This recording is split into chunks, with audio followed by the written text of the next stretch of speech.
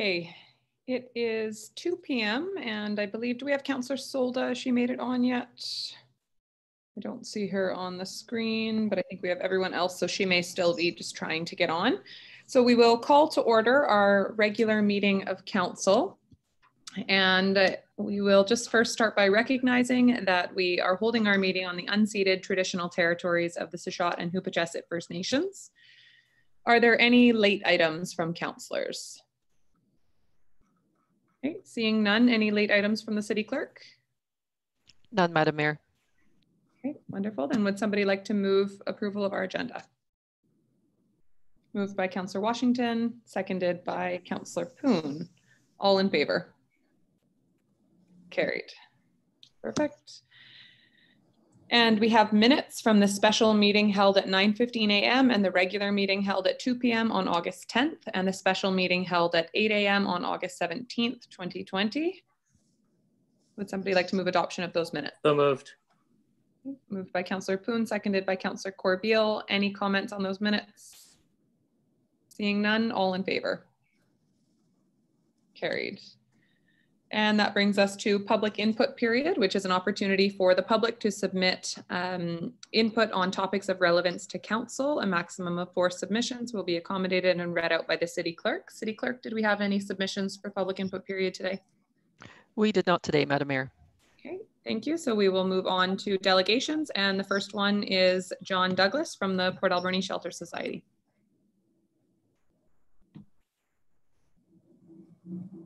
And I see John there, so I think he's just loading.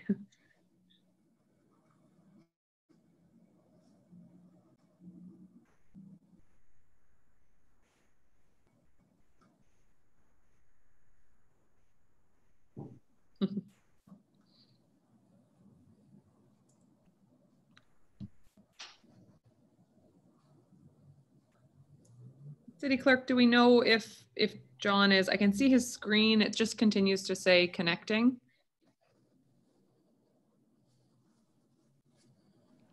I'm not sure, Madam Mayor, unless we try to connect with him offline and just see if there's an issue there. Yeah, I don't see him sitting there either. Let's see. So I did let John in to the meeting. I can reach out to him. We do have our next delegation is present in the waiting room. I could call those individuals in and in the meantime, Sure. Connect with John. Would council be okay with that? Just changing the order of the delegations? Great, let's do that then and just give him a few more minutes to prepare. Okay. Okay.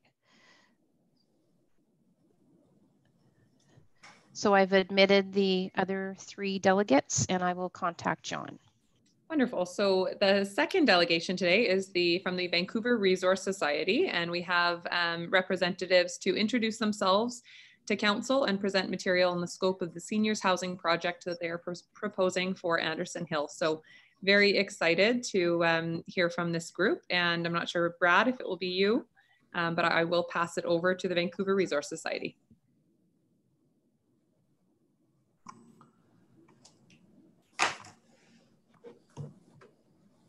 Hi everyone, it's Cormac Lennon here. I'll start off for everybody on this.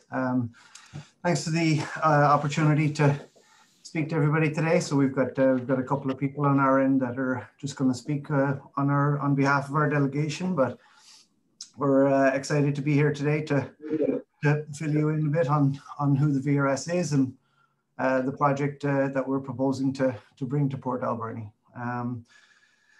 As I said, my name is Cormac Linehan. I'm the project manager on behalf of VRS for the project. We also have Ken Fraser, who's the executive director of VRS, who will touch on the history of VRS and where the society originates. We have Brad Tone, the director of development, who will touch on the form and character of the building. And we also have Martin Gardner on the call, who will talk to the various programs and services that VRS brings as part of the society itself. So as we have a pretty short time frame here, I'll hand it over to Ken to start us off. And we're obviously available to take any questions after. Thank you. Hi, thank you, Mayor Minions and Council, for hearing us this afternoon.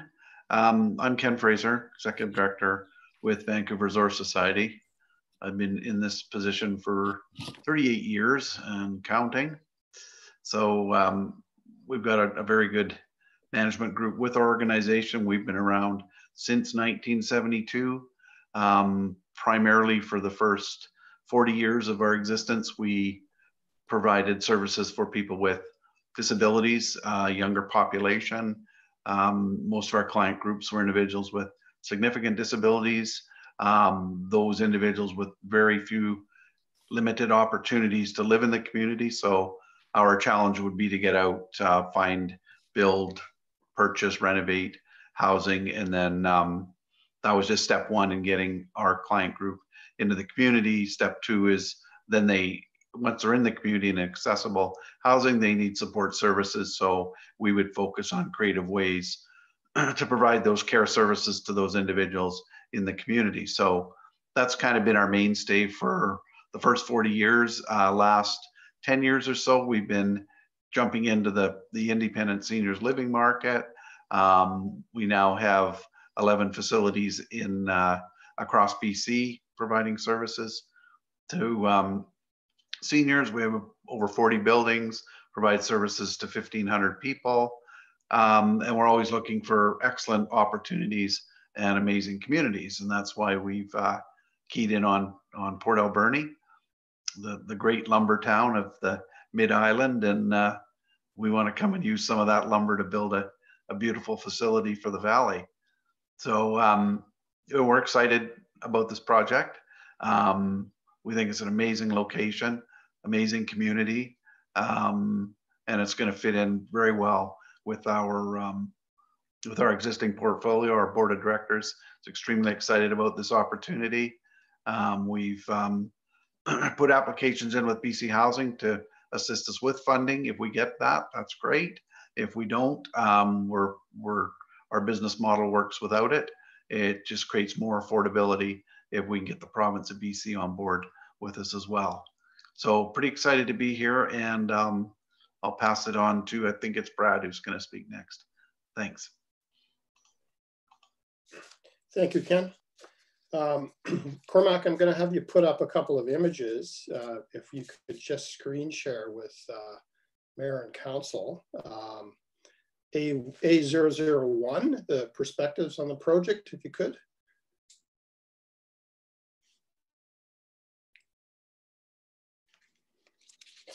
So there's our building. It's 102 units. It is a 5-story wood frame building. We have a 1-story clubhouse out closer to Anderson Avenue and North Park Drive.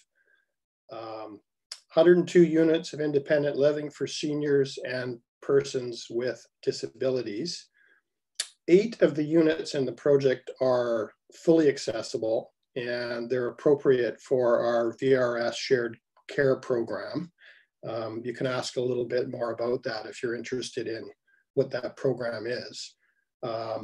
We've got 10 studio units, 66 1-bedroom units, and 18 2-bedroom units here. So perhaps, Cormac, you could go to A200, the elevations.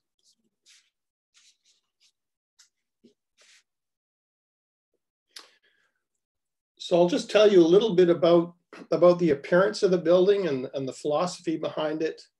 5-story building, what we've used is a 1-3-1 rhythm, and that is really meant to reduce the height of the building. It's a nice balance to a 5-story building.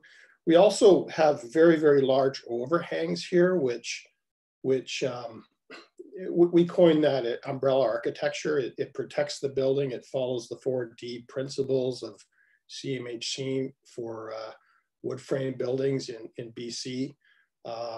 Interesting clubhouse. We've got a strong arbor concept along the base of this building. And that arbor concept houses a bistro for for the seniors in the building, a reception area. We've got an e-learning center in here. We have a fitness room. We have a games room, a lounge, a dining room, commercial kitchen, a crafts room, private dining, staff offices, and scooter storage. So there's a lot of programs. Everything is accessible with no greater than a 5% gradient. And that's just a brief summary. So yeah, Cormac, you could maybe go back to the main screen. Take a look at us all, and I'll hand this over to Martin to talk about our operations and our program. Yeah, well, thank you. Thanks, Cormac, for the introductions. Great to see you, Mayor Minions, again. I believe we've met with yourself, Tim, and Caitlin on a couple times. Obviously, we'd like to be there right now, but we'll take advantage of Zoom. Yeah, so with 20 years of experience in seniors housing, and Ken mentioned having, I think that we're the largest nonprofit operator of seniors housing in BC, or will be with the addition of Timberline at North Park. We learned a lot about, I guess, what not to do with these acquiring these properties, and have taken a lot of design consideration into, as Brad has mentioned, as well as on the operations side of things. So with 20 years plus experience on my part of operating and managing, in home care, healthcare, or acute care, independent living, and assisted living, what the key part of that is, in those 20 something years, nothing has changed. So in your typical IL building, you're seeing 3 meals a day. You're seeing weekly housekeeping, weekly laundry, all inclusive. Everything is all inclusive, and nothing has really changed over that time. So with this offering, we're looking at more, a la carte. So just got to take a deep breath here. More of a la carte. So we've really focused, primarily on what does a 70-year-old want in an operations versus 20 years ago. So we focused on, and in your handout on page 5, we really focused on this project on what's important to a 70-year-old. So in current independent living, for those counselors, perhaps the mayor, who aren't really familiar with retirement communities, with independent living, there's a lot of acronyms out there. Typical buildings offer 3 meals, weekly housekeeping, weekly laundry, recreational programs. Everything is all inclusive. What we're doing with the Timberline at North Park is really making it more a la carte. If you ask, the 1,300 seniors that live in our buildings right now, do they enjoy eating every meal in a common dining room? They don't. So what we're offering is a lighter IL packaging in 1 meal per day offered in the clubhouse. We're offering a light IL packaging, and this keeps the affordability intact and gives people choices and options. And this is a unique offering. This isn't something that's been offered in any other community in BC. So I really want council and everyone that's going to be, supporting this project to realize that this is really a world-class type of offering. It's a very unique building. So, a typical IL offering, retirement community, so on and so forth, you're running, anywhere from $3,500 to $10,000 a month to pay for things that seniors may not want, like 3 meals, like participating in the recreational programs, and so on and so forth. So we're really, with VRS, we're really offering a solution here and really trying to attract a younger, more active senior. Because also in our statistics, in our 1,300 units, our average age of occupant is approximately 88 years old. And the average length of occupancy is approximately 24 months. So what we're doing is we're creating 20 to 25% of our units straight rentals. So you can move into this place. You have an access to meal programs, recreational programs as you choose, but all you have to do is rent. What's included are your utilities and your emergency response, which should attract a younger, more active senior.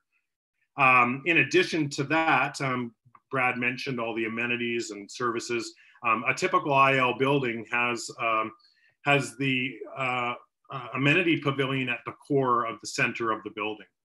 So when you walk into an independent living or retirement building, you walk into the dining room and you can see 200 seniors eating. You can see everything.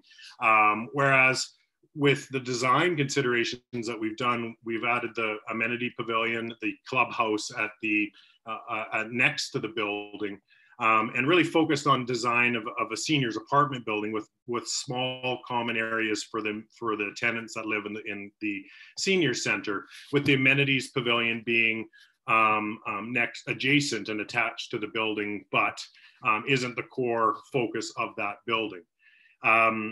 What we've done is we've looked at ways and means to create age in place within this building. So by adding seniors rental building, our seniors rental, a younger, more active senior, all they have to do is rent. We should attract a younger senior. When they need more services and amenities and meals and recreational programs, then they can access that a la carte. We also have Brad and the design team have also incorporated programming space on every floor. So down the road, we can easily add assisted living to the building as well, which again promotes that age in place campus, so people could move in at a younger age and live there for as long as possible.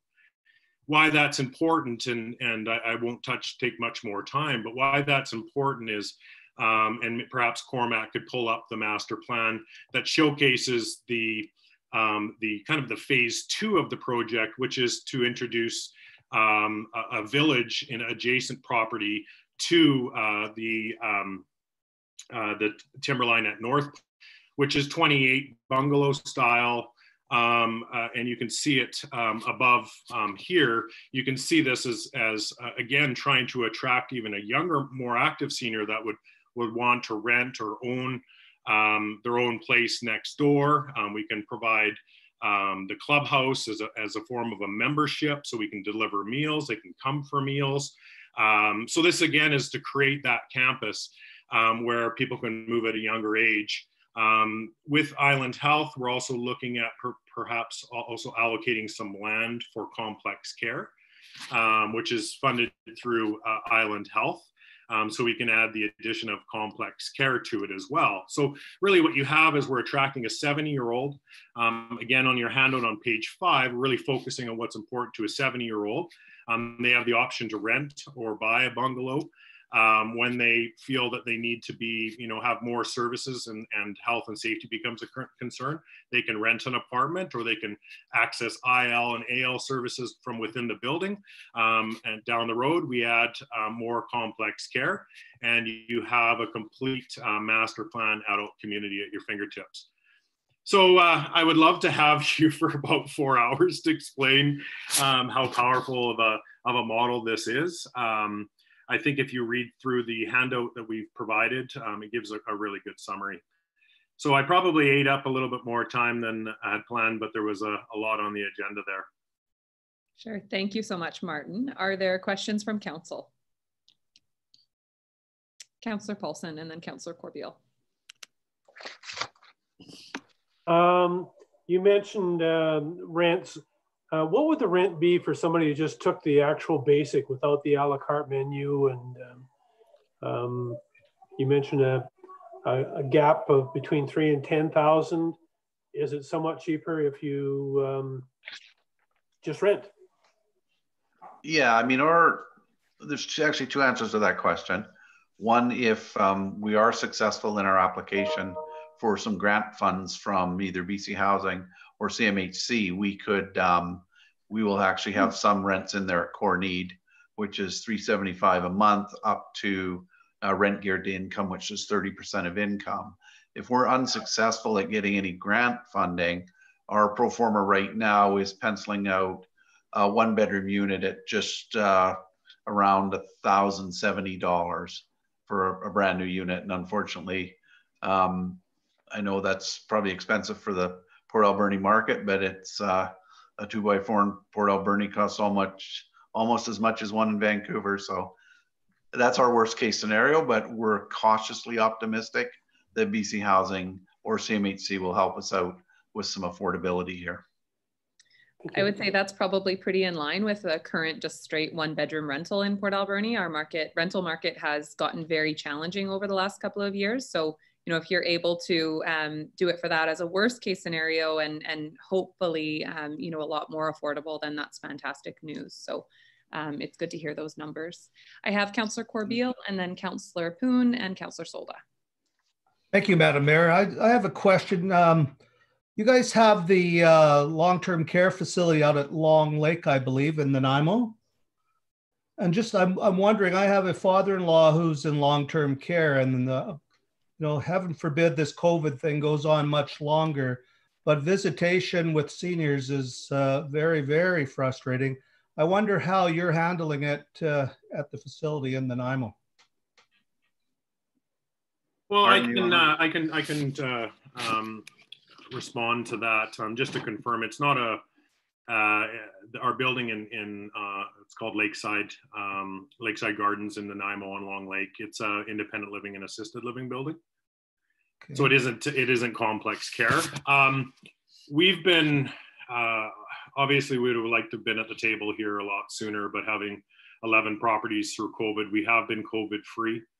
I think Brad can talk a little bit about what we're doing as far as design of this building to accommodate COVID and future outbreaks. However, we've from a big, you know, reflecting back, our organization has done some tremendous things working with BC Care, working with BC Seniors. From day one, our leadership team hasn't stopped communicating and meeting on a daily basis.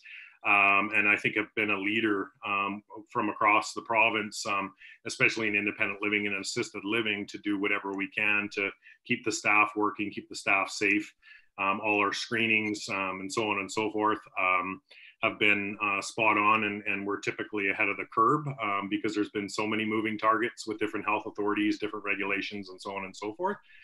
So yeah, we're proud to be COVID free today. Still, our number one focus is to remain COVID free, but also, you know, align with keeping our seniors active and keeping in touch with family and so on and so forth. So I think we've done everything right. Again, I'd probably need 4 hours to describe exactly what we've done as an organization, but no staffing issues, no outbreaks. You know, just it's been business as usual and doing the best we can to manage this. Okay, thank you very much. Thank you, Councillor. Brad, did you want to talk to a little bit about the COVID proofing of the buildings moving forward? Would you like Brad to explain that a little bit? Sure, if you want to touch on that. Yeah, I'll just touch on it briefly. I mean, one of the things that we've done is that we've really studied how the mechanical systems work in a building like this. So everything is zoned from everything else. Every independent living has its own fresh air. All the corridors are 100% fresh air. There isn't any air exchange between units and the public areas. All of our amenity areas are independently zoned for fresh air.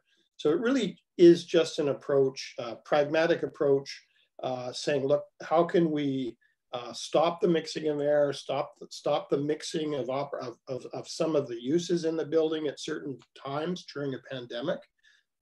One of the things that we can do here as well is that meals can be delivered to rooms when we have a pandemic. I can't imagine that we'd be using a common dining room during a crisis like that. But this building's been designed with a lot of forethought to help staff manage their way through these sorts of things. That's great, thank you. Councillor Poon and then Councillor Solda. Thank you, Madam Mayor. I'm very excited about this project, but my question is regarding timelines. What sort of timeline are you looking at for your funding? And also, if you don't get BC Housing funding, then what sort of timeline to complete? Perhaps I'll try and answer that as well. The application for the community housing grant went in last week. I expect that BC Housing will probably be working with that application for about 6 weeks. So we hope to hear some good news soon on that front. We're making a building permit application coming up next week. We've got a construction manager on board, and we like to think that we can get in the ground on this project in January or February of 2021. So we're moving quickly. There's no stop signs with this. It all looks positive. Whether or not the community housing grant comes together is a question. Personally, I think that we will get that. The application was absolutely stellar.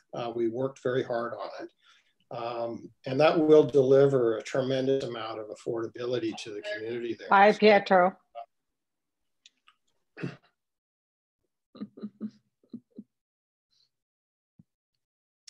Thank you. Okay, we have Councillor Solda next. Go ahead, Councillor Solda. I apologize. I thought my mic was off. Okay. So I have a couple of questions. First of all, I'm really excited about the project. The question I have is there's a lot of seniors on pension, single seniors. And I know for a fact that people have come up and said, I need to find a place. The landlord sold my house or sold the house and I have to move. And I know one senior in particular is living on her daughter's couch right now, waiting for a place, but she doesn't make much on a pension. So I hope you do get it where it will help and make it affordable for those seniors that cannot afford and they're only living on what the government's giving them. The other thing too is the staffing. How many people would you employ, or is there anybody employed? We're estimating about 15 FTEs once we're fully operational, if we get a lot of buy-in for the services side. So we'll have housekeepers and chefs and servers and dishwashers, and yeah, so that would be on the assumption that about 80 people buy into a full service package. Love that. The other thing too is I know there's a lot of seniors waiting for something like this because they live in their big houses, but they can't move from A to B because there is nothing for B, right? So I think that with the housing shortage, that would loosen up some of them to sell their house and move into their own little place. So I like that. I just thought I'd share that. 3 or 4 of our sites are the lowest possible pricing for independent living. So if you can imagine 3 meals, weekly housekeeping, weekly laundry, the building staff 24/7. You know, at some of our properties like Silver Springs, although it's an older style building, our rents start in around $1,300 to $1,400 a month. So I think what you have with VRS being a nonprofit, understanding exactly what you're saying, we're getting creative in our unit sizes. So maybe the units are a little bit smaller. We're getting very creative on the service delivery model and having people not paying for things that they may not need.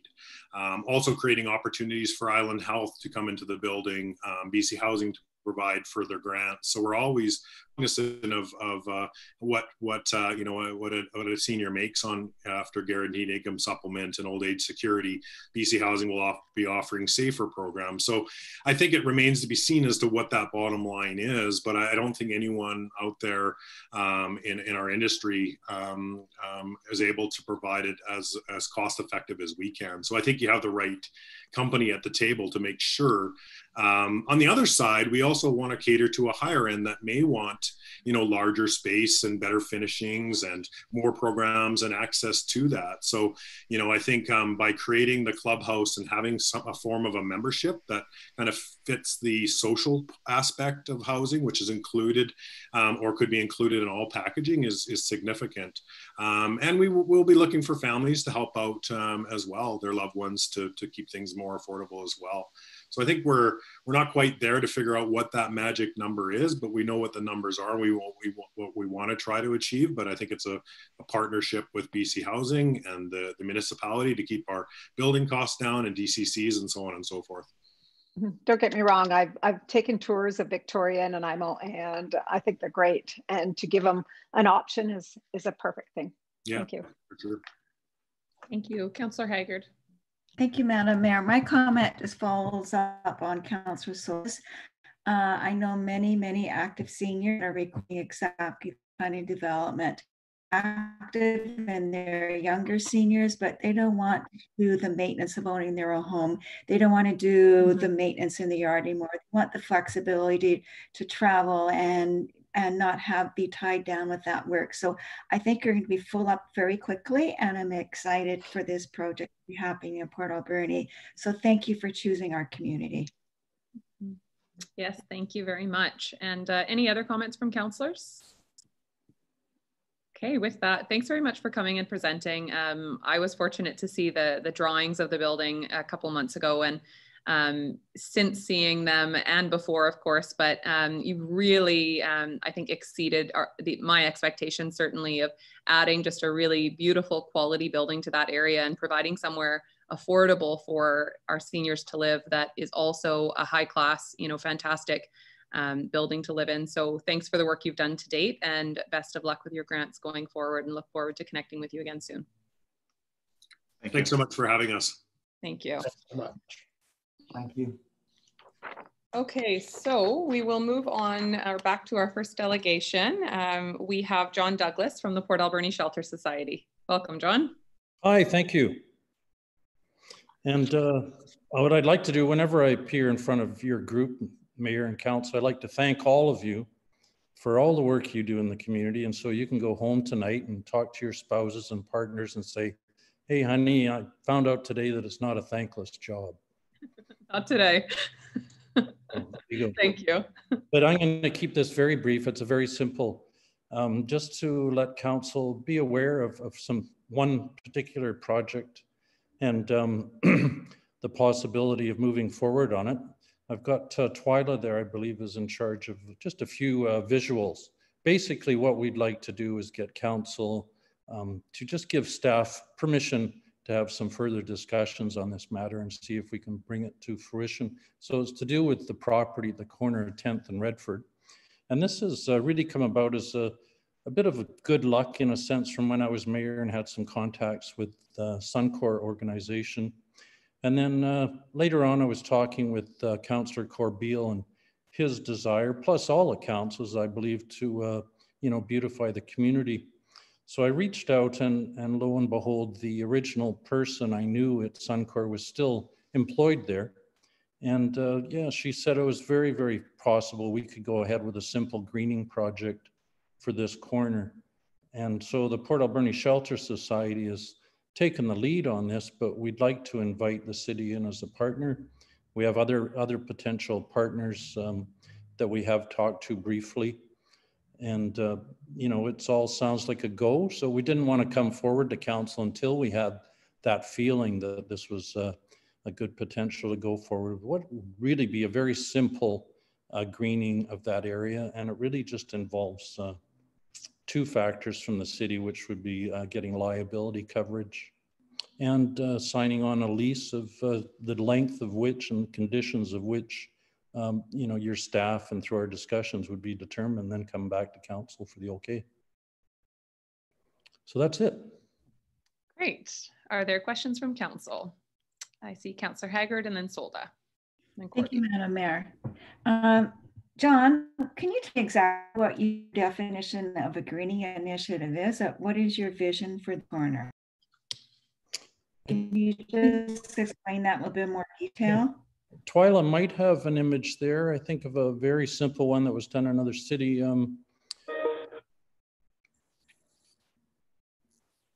That's the existing one. Yeah, there's one right there. It's really simple. And it doesn't involve a lot of green. But what we were projecting was, we really want to keep this simple so it doesn't get too complex. As you know, projects like this can quickly balloon into things, lots of complexities. So we were thinking, and the basic plan is we'll have partnerships with a couple of companies in town that we've already had short discussions with to bring in a bit of fill. So the condition of the agreement will be that we don't disturb the soil underneath. So we bring in some fill and bring in some grass. And at the most, we have some raised beds simply for flowers and plants and maybe a few bushes, and just keep it really, really simple. Assess, of course, through the conversations with the city, we do some more assessment of areas where we have to, you know, sort of take care in case of liabilities. There's a small small concrete wall at the rear of the property. So we'd want to retain some sort of a barrier there to stop people from falling over, and some curbs and things to stop people from driving in. But really it'd be just a small, it's a fairly large lot, but a grassy area. There's some sections that are still covered with pavement. So we'd, you know, probably leave them as they are or enhance them somewhat. And it's really a discussion too for the partners that want to be involved. I don't think I mentioned ADSS, so Ann Ostwald is very excited about getting students involved in the classes to come this year as far as designing the you know, the basic layout of the site. So I hope that helps, Deb. Yeah. One more comment too. The regional district is in the process of writing a letter to the school district in support of any school gardening projects. So you may be able to get something from the regional district as well if you need some additional funding or some support. So that might be another avenue to go, John. Thanks, Deb. But just to reiterate too, we're not looking for funding.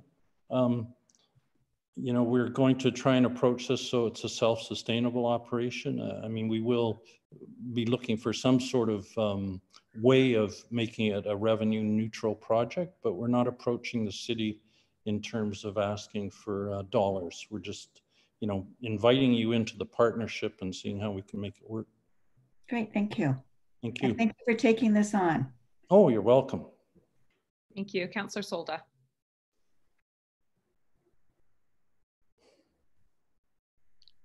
Councillor Solda, you're muted.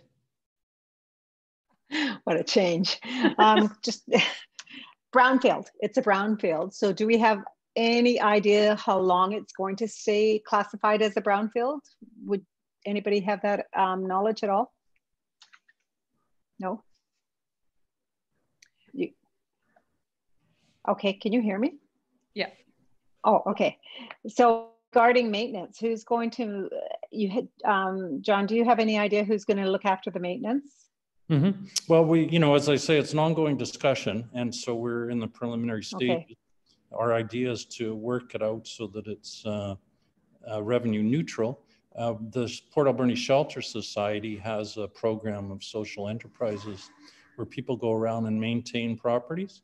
And this is one of the reasons we thought of getting into it. Like currently we maintain properties for the low energy group while they're waiting for construction. So cutting their lawn. We're also cutting the lawn for VIHA near the RCMP station. And so it may be that we would fit our team in there somehow to look after, you know, the maintenance. Okay. That's another reason we want to keep it very simple, you know, so that Okay. it's not a very complex thing to go in and prune plants and stuff. So we want to start very basic. We've also talked to the group, the gardening group, which looks after the grounds around the hospital. They're a volunteer group, and they'd really like to get involved in terms of advising of us what sort of plants have done best with their experience and that sort of things. Are you sort of looking at it like a pocket park, all these places? A pocket park, you know what I mean, like Giga Square? Yeah. It's really like something you'd see in most sort of modern urban centers now. They introduce green concepts into, you know, the central area of the community.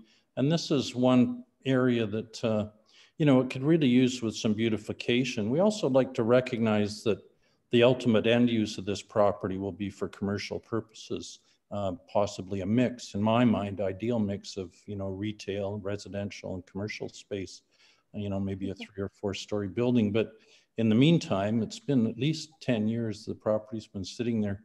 So if we can make it look a little more attractive with very little cost involved, it may open it up to developers' minds too, to you know, bring its proper use in, you know, years down the road. Well, I'm always a supporter for pocket parks. What you mentioned too is that regarding liability, you mentioned liability. So you want the city to look after the liability insurance. Am I incorrect or? No, that's exactly what we're doing. I mean, from my experience, we took on liability for the property that we first leased and then acquired from Esso down on the foot of on Harbor Road there. and those sort of things. So it'd just be a basic liability thing that the city, from my understanding, is very used to doing. So, and it's, I forget the fee, but this is something we'll talk over with staff, you know, and iron that all out. Okay. Well, costs, I would love to know the costs. And also you mentioned a lease, and that's the lease with the owners. So the lease you're referring to could be 5 years or something like that. How are you looking at that? Do you have any idea? Well, from my personal view, you know, with the discussions, and I've said, you know, we're still in the preliminary stages, so we don't want to make it too complex before we get too far into the conversation. But they have actually asked us how long of a lease we would like. So that'd be something for staff to talk about. But I think, you know, we don't want anything too long, but the most important part is we want to have an escape clause for both parties. Should, you know, we want to move on, say if a buyer does come along and they want to put a beautiful building there, you know, we'd want to get out in say 90 days or 6 months or whatever staff thinks is the best option. Okay. The only concern I have, and you can address that with staff, is regarding the contamination. If there's contamination still because it is a brownfield, to our liability insurance. So that's something I would want to find out more info on. Yeah. So I just, okay.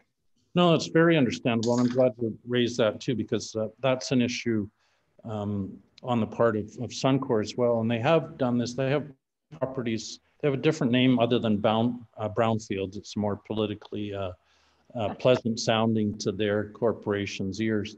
I forget what it is at the moment, but so they've done this in a number of communities across Canada. And their chief concern is that we don't disturb the ground. And that's the only time that, you know, the issue of contamination would come up. And so what we will do is we'll bring in an extra layer on top of the ground, and we won't be digging into the ground. And that'll be part of the lease agreement. Thanks very much, Cindy. Okay, thanks, John. Thank you. So, and I think that important to keep in mind is that this is preliminary, and that any agreement at this point, we're just, you know, providing information, and then the Shelter Society and the people John are working with will work with staff to bring an agreement to council with some of these details ironed out. It's just kind of a first look right now. So I have Councillor Washington and then Councillor Poon. Thank you, Madam Mayor. Well, John, my hat's off to you for taking on this project. I'm very pleased to see a corner without 8-foot-high gates around it and fencing around it. So I wish you all the best and hope we can help you out. And thank you, Dan. And I'd be remiss, I mentioned his name before, but I should re-mention Councillor Corbeil has been working on this, you know, quite a bit with me. You know, one of the things we've discussed in the fantastic template for doing similar things on other properties, which we have many of in the community. So. For sure, absolutely. So Councillor Poon, and then I think we may have had Councillor Corbeil on the list as well. Thank you. I just wanted to echo Councillor Washington's comments. I think it's a great initiative that you've brought forth, and I wish you all the best with it. Thank you. Mm-hmm. Absolutely. Thank you. Councillor Corbeil, any comments? Well, most everything has been said. I want to really thank John and his society for getting behind this. And just to reiterate, you know, I think we all want to see that corner developed into something fantastic. So this wouldn't look like a Gaga Square. It's going to be something that if all of a sudden a purchaser comes along, it could be removed in short order. And so everything's going to be on top of the surface. We can't mess with the soils there. We can't disturb them. So I think this is going to be a great project. And for people that are driving into Southport, you know, their first stop isn't going to be looking at a disgusting empty lot. So again, thanks, John, to you and your organization. And thank you, Ron. And if I may, Ms. Mayor, just to sort of finish up, you know, it's also a great opportunity for partnerships with different groups in the community, you know, so Canadian Mental Health Association, the Shelter Society, a couple of forestry mills, and some retail outlets, and the students at the school. So it's a great it's a great opportunity for all of us to work together. Absolutely. Well, thank you very much. Would somebody like to, or would anybody like to make a motion if we would like to continue to pursue this, to direct staff to work with the Shelter Society, and then of course they'll come back with something to council? So move, Madam Mayor. Okay. Second, Madam Mayor. Wonderful. So moved and seconded. Any further comments or questions? Seeing none, all in favor? Carried. Thank you very much, John. Thank you. Bye-bye. Thanks for all your work. Okay, so no unfinished business today, so we'll move on to staff reports. And the first one is accounts. Councillor Washington. Thank you, Madam Mayor. I move that the certification of the Director of Finance dated September 14, 2020 be received and checks numbering 146589 to 146799 inclusive, and payments of accounts totaling $1,903,158.72 be approved. Second. Moved and seconded. All in favor? Carried. Thank you. And item 2 from the CAO, appointment of Director of Corporate Services. CAO. Thank you, Madam Mayor. I should start by saying we have some unhappy news that our City Clerk, Davina Hartwell, who's been in the role for a number of years and been supporting councils for 20 years. Davina's let us know that she's retiring soon, and she'll obviously be missed tremendously. And one of the good things that Davina did for us was anticipated this day, this time a while back, and she helped us hire a really good deputy clerk with the eye on Twyla Slonsky moving up to the clerk position when Davina did retire. So as we approach Davina's retirement date, we are seeking council's appointment of Twyla Slonsky as the Director of Corporate Services, effective, I believe, it's September 28th. We'll take advantage of that change of personnel to change the title of the department and the position from clerk to corporate services, which is better aligned with the community charter and with the practice of other municipalities. And as much as we're really regretting Davina moving on to the next phase, we are really excited about working with Twyla as well. She's just been as you know, she's been an absolute blessing for us, and we have confidence in her ability to move the department going forward. So, Madam Mayor, we're seeking council's direction on this. Thank you. Would somebody like to read the motion that's written there? To start. Councillor Haggard. Thank you, Madam Mayor. I'd like to move that council appoint Twyla Slonsky as Director of Corporate Services and assign the responsibility of corporate administration for the City of Port Alberni, Slonsky, 4(8) of the Community Charter, effective September 28, 2020. And may I add, I'd like to retirement, and I would like to have a lot of respect for her knowledge, her wisdom, and for all your hard work. And you also have a very good heart.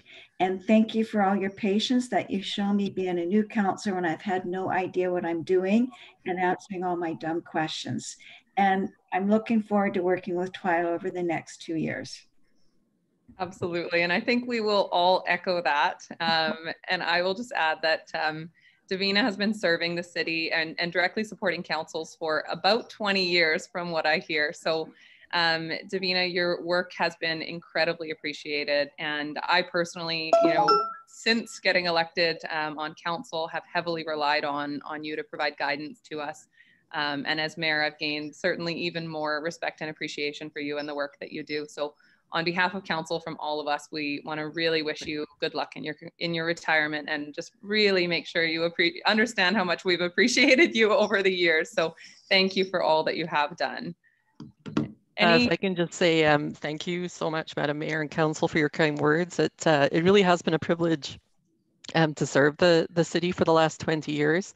And it's been actually 8 councils, 7 municipal elections, 5 mayors, and 4 CAOs.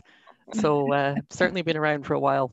That's a lot. And I've had the opportunity to work with some pretty incredible people along the way as well. So looking forward to a bit of a slower pace for sure, and looking forward to the next chapter. And absolutely wish Twyla all the very best in her new role. Thank you, Madam Mayor. Thank you. Any other questions or comments? Councillor Paulson, Councillor Washington. Well, Davina, I'm really sad to see you go, and I'm excited for Twyla. I just want to thank you for your support of myself, not only as a councillor, but in the 10 years that I worked for Parks and Recreation. You were a friend, you were a confidant, you were an advisor, and I just want to thank you so much for everything that you've done. So enjoy your retirement. It's not as scary as some people think it is. Yeah, some people retire and end up on council. Thank you so much. Councillor Washington. Thank you, Madam Mayor. I had the privilege to be on council in the year 2000 when Davina did come into our lives, and I'm still here today to say goodbye to her. And I mean, wow, an impressive lady. I'm thinking if we defeat this motion, she'll have to stay. I think that's how it works. Yeah. No, I don't think so. Thank you, Councillor Washington. All right. Well, thank you very much, everyone. And again, thank you to Davina for all the work. And thank you mostly for finding a great replacement. So we are all very much looking forward to working more with Twyla. It's been fantastic to have her come on in the role that she did and just have the opportunity to get to know her before moving into this role. So we know we will be well taken care of. So thank you. On the motion to appoint Twyla, all in favor? Carried. Thank you. Okay, and item number 3 from the Director of Finance, we have the Audit Committee report. Thank you, Madam Mayor. So on August 10th, the Audit Committee met and some questions were raised from that meeting. Also included in the report is a response from July the 6th for some follow-up that we had from that meeting. So. Thank you. Are there any questions from Council on the Audit Committee? Councillor Paulson. I'm sure there's a perfectly logical answer for this, but on page 45 of our agenda are the council expenses. And I noticed that the expenses for the FCM for both Mayor Minions and myself are still on the board there. And I'm wondering if we will be receiving credits for the hotel flight and registration. Yes, Madam Mayor. So we will be receiving not the refund on that, but we received a credit for the airfare and a credit for the hotel. Thank you. And the registration? And the registration, yes. Perfect. Wonderful. Hey, Councillor Corbeil.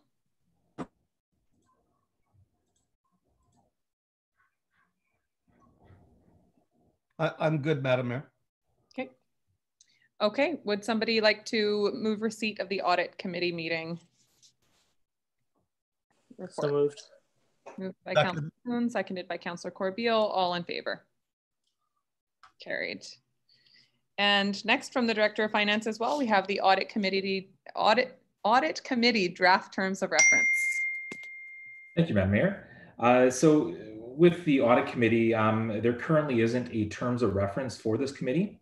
In January, the council asked that staff bring forward a draft terms of reference so the committee could have a mandate in scope for their activities.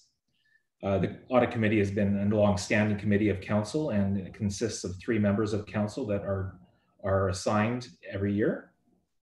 So we provided the committee a draft terms of reference on August the 10th. And within that, we had the opportunity for the committee to give input.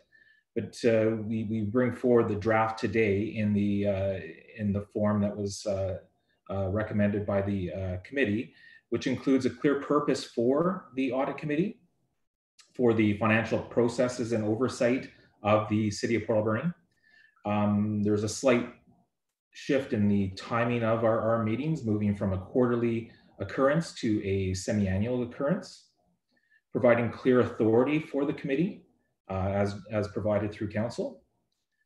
Communications, looking for a stronger link with our external auditors to ensure that we have the time to review any emerging issues or anything that is of need to review prior to moving to council. And then duties and responsibilities. The draft is intended to provide the committee with a forward-looking mandate and scope to assess the risks and to look at process improvements and continue the oversight of the financial governance of the city of Port Alberni. So obviously we're adding the process improvements and risk management to the scope, which is normally undertaken by the committee. And finally, the report format is structured within the terms of reference to include a document that reflects what is provided to council as far as our budgeting process. We'll also have year-to-dates as we move through the year to show that direct linkage between our budget and financial plan to the actual year-to-date information. So it's here today for council for consideration, and council can adopt as provided or have any suggestions for changes before adoption. Thank you. That's great. Thank you. Any questions from council? Councillor Washington and then Paulson. Thank you, Madam Mayor. I kind of lost my connection for a moment. In the terms of reference, did we also add to identify any items that end up over budget? I sort of missed it. I'm sorry. Madam Mayor, so the intent is to look at any variances within our financial plan, and that the director or the designate would bring forward a report on those variances. That's the intent moving forward, so that we can focus in on that rather than going line by line. So that was the intent of the committee. That's great. I think that will be a really helpful change. Councillor Paulson. I really like the changes for the terms of reference. Just a small question going from quarterly to semi-annual meetings. Just want to make sure this is enough to keep the financial commitments on schedule throughout the year, in particular, realizing our commitments to provincial deadlines and those sorts of things. But if semi-annual, it'll keep us on track, I'm fine with that. So, Madam Mayor, in terms to Councillor Paulson's question, what our aim is to have the first meeting of the year once we have our audited financial statements ready for draft to be reviewed with the external auditor in a meeting with the audit committee. So that first date of the year would be a little bit flexible as far as timing, but it's still in order to meet our provincial deadlines to submission for the annual audit and our other financial requirements. Thank you. Were there any further questions? Oh, Councillor Paulson, go ahead. I'd just like to make the motion. Wonderful. I'd like to move to accept the revised terms of reference as presented. Second. Great. Any questions or comments? Seeing none, so to approve the terms of reference and receive the report, all in favor? Carried. Thank you very much. Thank you, Andrew, for your work on that. And moving on to item 5 from the Director of Finance, permissive tax exemptions for 2021 amendment requests. Thank you, Madam Mayor. So in 2019, the Council approved a new permissive tax exemption policy, and this was to provide the framework and tax exemption for the 4-year period through 2019 to 2023 in order to provide a cap for the permissive tax exemption limit at 1.15%, and also have criteria which would be brought forward to council as far as organizations that supported youth, mental health and addiction, and seniors. So it was a shift in focus, but also within that change in policy, there was a criteria to reduce the amount of revenue that was, to reduce the permissive tax exemption by the amount of revenue in a calculation to lower that exemption. But obviously with COVID in 2020, there has been an impact on some of our organizations that have seen the reduction through their revenues for the permissive tax exemption. And they have asked us to bring forward a request to look at what the impact would be based on their 2020 revenues for the first 6 months. So we provided council with the possible recommendation that could increase the permissive tax exemption based on the reduced revenues that are seen by these three organizations.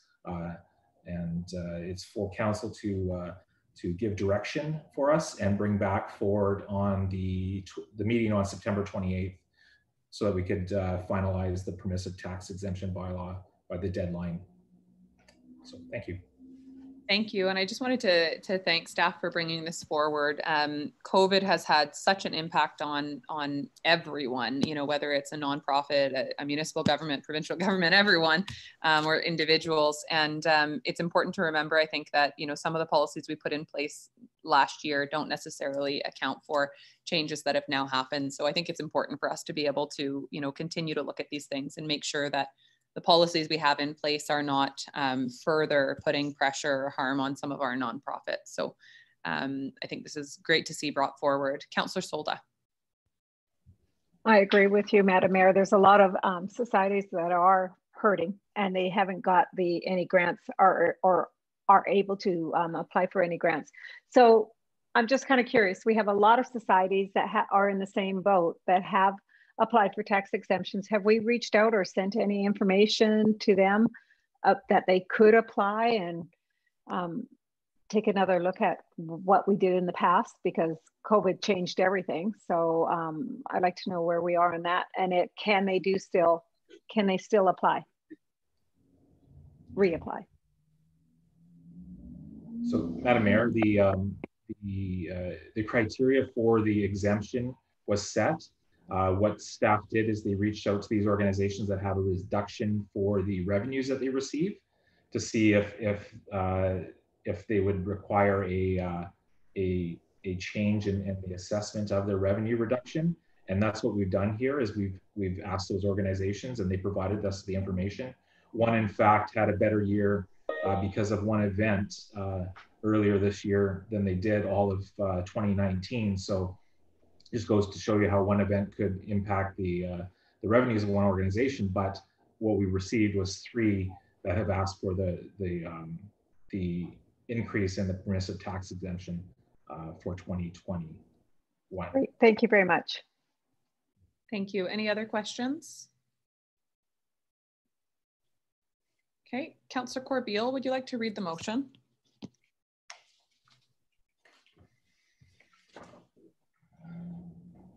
Thank you, Madam Mayor. I'd like to move that the council direct staff to proceed with amendments to the city permissive tax exemption bylaw for organizations whose revenue streams from food and or liquor sales have been impacted by COVID-19 as outlined in the September 8th, 2020 report. Thank you. Madam Mayor. Seconded by Councillor Haggard. Seeing no further questions or comments, all in favor? Carried. Thank you. And number 6 from the Director of Finance, accounts receivable interest and bylaw ticketing collections. Thank you, Madam Mayor. So first off, I just want to state that this report contains 2 different recommendations, and I apologize for that. But when we brought forward the request in April, it included both these provisions. So this report reflects a change from that follow-up in April. So the purpose of this report is to provide council with the option to extend the interest waiving period for our lease properties, most notably our Harbor Key merchants. And this would waive the interest penalty until October. And then at that time, we would provide each leasee with the opportunity for a repayment plan of any outstanding amounts.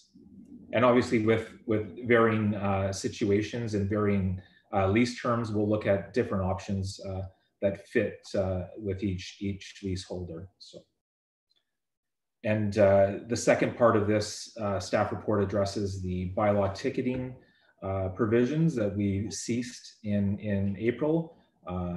What we would like to do is provide the bylaw enforcement officers the tools to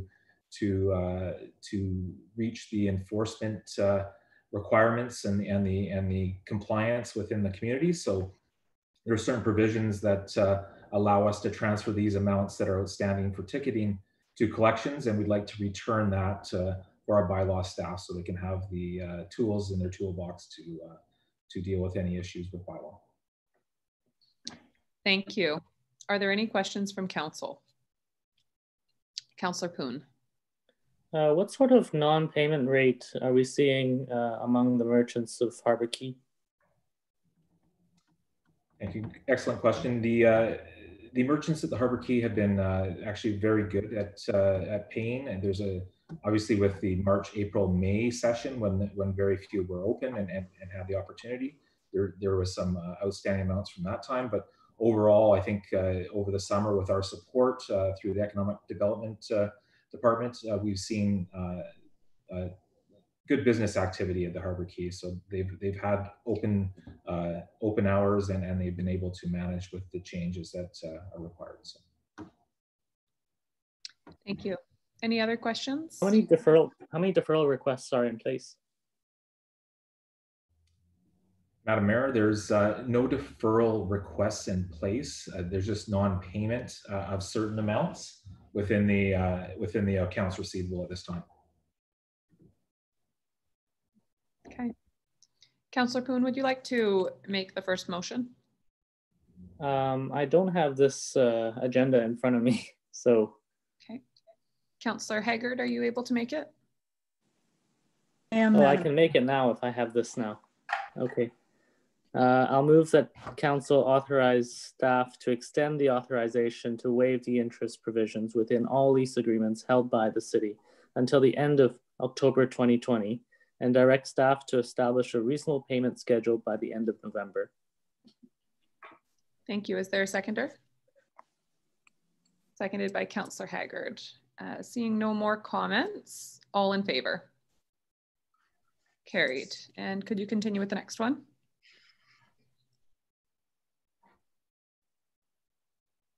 Councillor Poon, you're muted. Sorry. I'll move that council amend the direction to cease all transfers of outstanding amounts to collections until the end of 2020 by adding the exclusion of bylaw ticketing offenses. Thank you. Is there a seconder? Seconded by Councillor Corbeil. Any comments or questions on this one? Okay, excellent. I'm seeing none, then all in favor? Carried. Thank you very much. And one more from the Director of Finance, Three Stream Solid Waste Collection Services. Thank you, Madam Mayor. So obviously with my history in solid waste, I'm taking the lead with this one for the City of Alberni staff. So, back in 2016, 2017, the ACRD received a grant for organic diversion. Organic diversion obviously is a very important platform for the BC government at this time, and then trying to reduce the amount of material going into our landfills. Obviously, this is a very large component of greenhouse gas generation in BC, so they've supported this with a $6 million grant to the Alberni Clayoquot Regional District. So at that time, the grant was applied for, and it looked like the ACRD would build a facility. But since that time, the scope has changed, and they're looking for private companies to provide that service. With that, the ACRD requires these changes, so we have to comply with these changes that the ACRD is needing to meet their waste diversion targets. At this time, the City of Port Alberni provides only garbage service and through our city staff, with the contract for recycling provided by the Alberni Clayoquot Regional District through a contractor. The cost of the service has been, for the recycling service, was reduced in 2014 because of the Recycle BC incentives that were provided. Historically, that was about $30 per year for recycling service, but the incentives now cover that at the Alberni Clayoquot Regional District. The City of Port Alberni has an approximate $100 per year for their solid waste garbage service. This cost has not increased since 2012. The cost of tipping has since increased at the Alberni Clayoquot Regional District. It was approximately $95 at the time of 2012, and it's around $130 right now for tipping fees. So with that, our costs have gone up, but we have not passed that cost on to the utility bills. So the actual cost of the service is about $135, including the replacement for carts that are in our equipment replacement program for that service. City staff and the Alberni Clayoquot have been looking at options to deliver the solid waste services and all three streams within the City of Port Alberni. The City of Port Alberni will be the first of the Alberni Clayoquot municipalities to start the organics, and obviously we're the biggest of all the three. And with that, the change in scope with the cart purchase enabled the ACRD to provide us with carts for all three streams. Back last year, I believe it was, we had a new truck that has a split bay that provides us the opportunity to pick up two different streams of waste at one stop. And obviously when we look at cost, we're trying to reduce the cost to a manageable amount and look at the lowest cost option to provide as a recommendation to council. So with this, the ACRD staff and city staff reviewed all the options, and the true cost of delivering a service is the amount of visits that a truck must make at each residence. So at this time, we have 2 visits every second week and 1 visit on the alternate week. Moving forward with organics, we would have a program that provides weekly pickup of organics, because that's the odorous material, and garbage and recycling would alternate. So obviously we want to reduce the cost as much as possible in this new format, and a single visit by 1 city truck comes out to be the lowest cost option based on our analysis. And of course, we had saved up over the past few years as far as cart replacement, and that will be avoided. That was about $500,000 in cart replacement costs. And obviously we do have a automated service that we'll be providing. And with an automated service, Recycle BC mandates that we have a transition plan, because the current delivery of service allows the operator to look at the recycling component to see if there's any contamination within the bins. And at that time, they have the ability to pull out anything or leave anything behind at the residence. Now, with the automation, we have to come up with a plan and submit that to Recycle BC. We will be contracted through the ACRD to provide this service, and the plan has to be submitted before we can move that to that automation process. But we've seen some success in Nanaimo recently, so we can glean some of the information that they provided to the residents, a good communication package and a plan as far as reducing the amount of contamination. And with the grant funding, the ACRD is looking at providing us with cameras and tracking software to enable us to track what materials are being deposited into the truck, in order for us to have that correction and the contaminations or any materials that are non-compliant going into the garbage truck. Because in the end, the ACRD needs to start diverting certain materials from the landfill. So as mentioned, weekly organics would be in the program that would be provided, recycling every second week, and then garbage every second week. And it's really important to note that the material that smells is usually your organic material. There's obviously some situations that it might not meet there might be some materials that might not be pleasant, and we look at diapers as one being a concern, but we can address these concerns with the residents through program delivery. The communications with the program has to be solid. We need to make sure that we work with the residents, and the ACRD is going to provide us with communication support, and they will be driving that and helping the residents ensure that they are meeting the program needs and diverting the right materials. And we'll work with the ACRD over the next few years to make sure that this meets their goals and objectives. Obviously, this is something that we need to provide. It's a process that most municipalities are moving to because of the provincial mandates and regulations. The ACRD has the mandate to do this, and we'll support them as much as possible to meet their goals and objectives. So with that, we believe that the best, lowest cost option is to provide this service through the City of Port Alberni staff with one truck visiting the residents every week. Thank you. Thank you very much for all of that information and for working with the regional district on this. I think it's something that, you know, those of us who have been on council for a while are excited to finally see coming forward. It's been a priority for the city for, you know, quite some years, and it's been great over the last couple of years to see it become a real priority for the regional district as well. Are there any questions from council? Councillor Haggard and then Councillor Washington. Thank you, Madam Mayor. I know a lot of people aren't going to be very happy because their bill for their garbage pickup is going to increase. But as part of our job, we have to do long-term planning. And by picking up organic waste is going to significantly increase the life of our landfill by a number of years. And in order to close the landfill, it will cost millions of dollars. So at the end of the day, you pay a little bit now, or you're going to pay a lot later on. And there may not be an opportunity to ever even get another landfill like we have now. So I think this is the best course of action. As Andrew said, other communities are already doing it. We're way behind the times here. So I'm very supportive of this project. Thank you. Thank you very much. Councillor Washington. Thank you, Madam Mayor. I too am excited about this. I'd spoken to Andrew about the software to detect the bad stuff that ends up in the truck, and he's assured me that we'll get all those bugs worked out.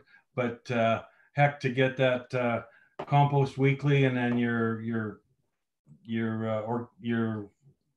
waste and your garbage done alternately, I'm sure there's no problem. There won't be an issue with it, and we've already got the trucks, so quite excited. I just, like Andrew says, I think we need education of what goes into recycle and what goes into compost and what still goes into your household waste, especially the compost, because that'll be new to a lot of folks. So we get it together, spell it out all right, and I think it's going to work wonderful. Thank you. Thank you very much. Other questions? Okay, Andrew, I am wondering if people do, so one thing I've been told is that we don't take soft plastic because the soft plastic gets into the pieces of the truck and can damage the truck that currently picks up. And I'm not sure if that's the accurate reason for why we don't take soft plastic or not, but what I'm wondering is, do we have potential for our trucks to be damaged if people put in if people, you know, recycle? I would imagine soft plastic and glass are some of the really common pieces that people don't realize are not currently allowed in recycling. So are we at risk of any damage to our truck with these, or is it just a matter of them not being accepted by the processor? Good question, Madam Mayor. The soft plastics are a problem in the facilities that do the automated sorting, not so much in our trucks. It's just a compaction method in our trucks, whereas when you're in a recycling facility, they're blowing different materials off, and these things get wrapped up together with the recyclables. So often that leads to contamination. When it comes to glass, it's important that we keep glass out of the organics and recycling, because that will contaminate the materials. So it's more of a contamination issue than it is with a damage to our equipment. Thank you. That's very helpful. And lastly, you did mention that we have saved up money through our fees to replace the garbage bins that we currently have, and we won't need to do that now. So if I understand correctly, we have gotten a grant for the replacement of those bins and purchasing of the compost bins. Is that correct? So there won't be a cost to the city taxpayers for that? That's correct, Madam Mayor. So what we see is approximately about a $1.5 million grant receipt for our carts.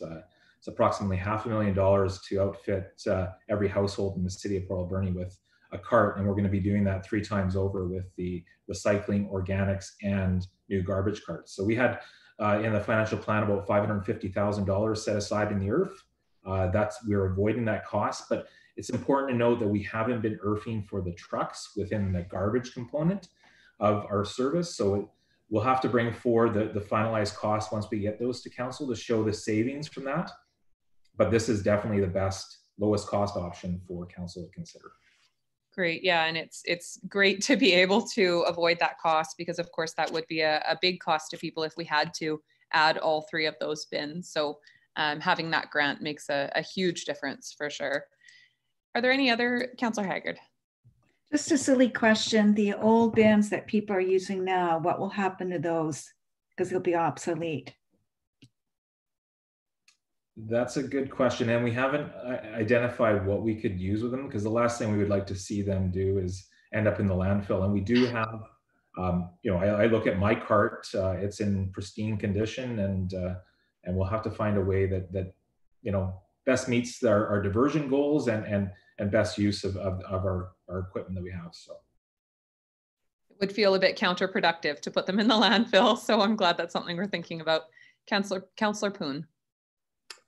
Yes, thank you. I'm just wondering, in terms of city-owned garbage cans that are, you know, scattered around uptown and so on, will there also be a 3-stream method for that?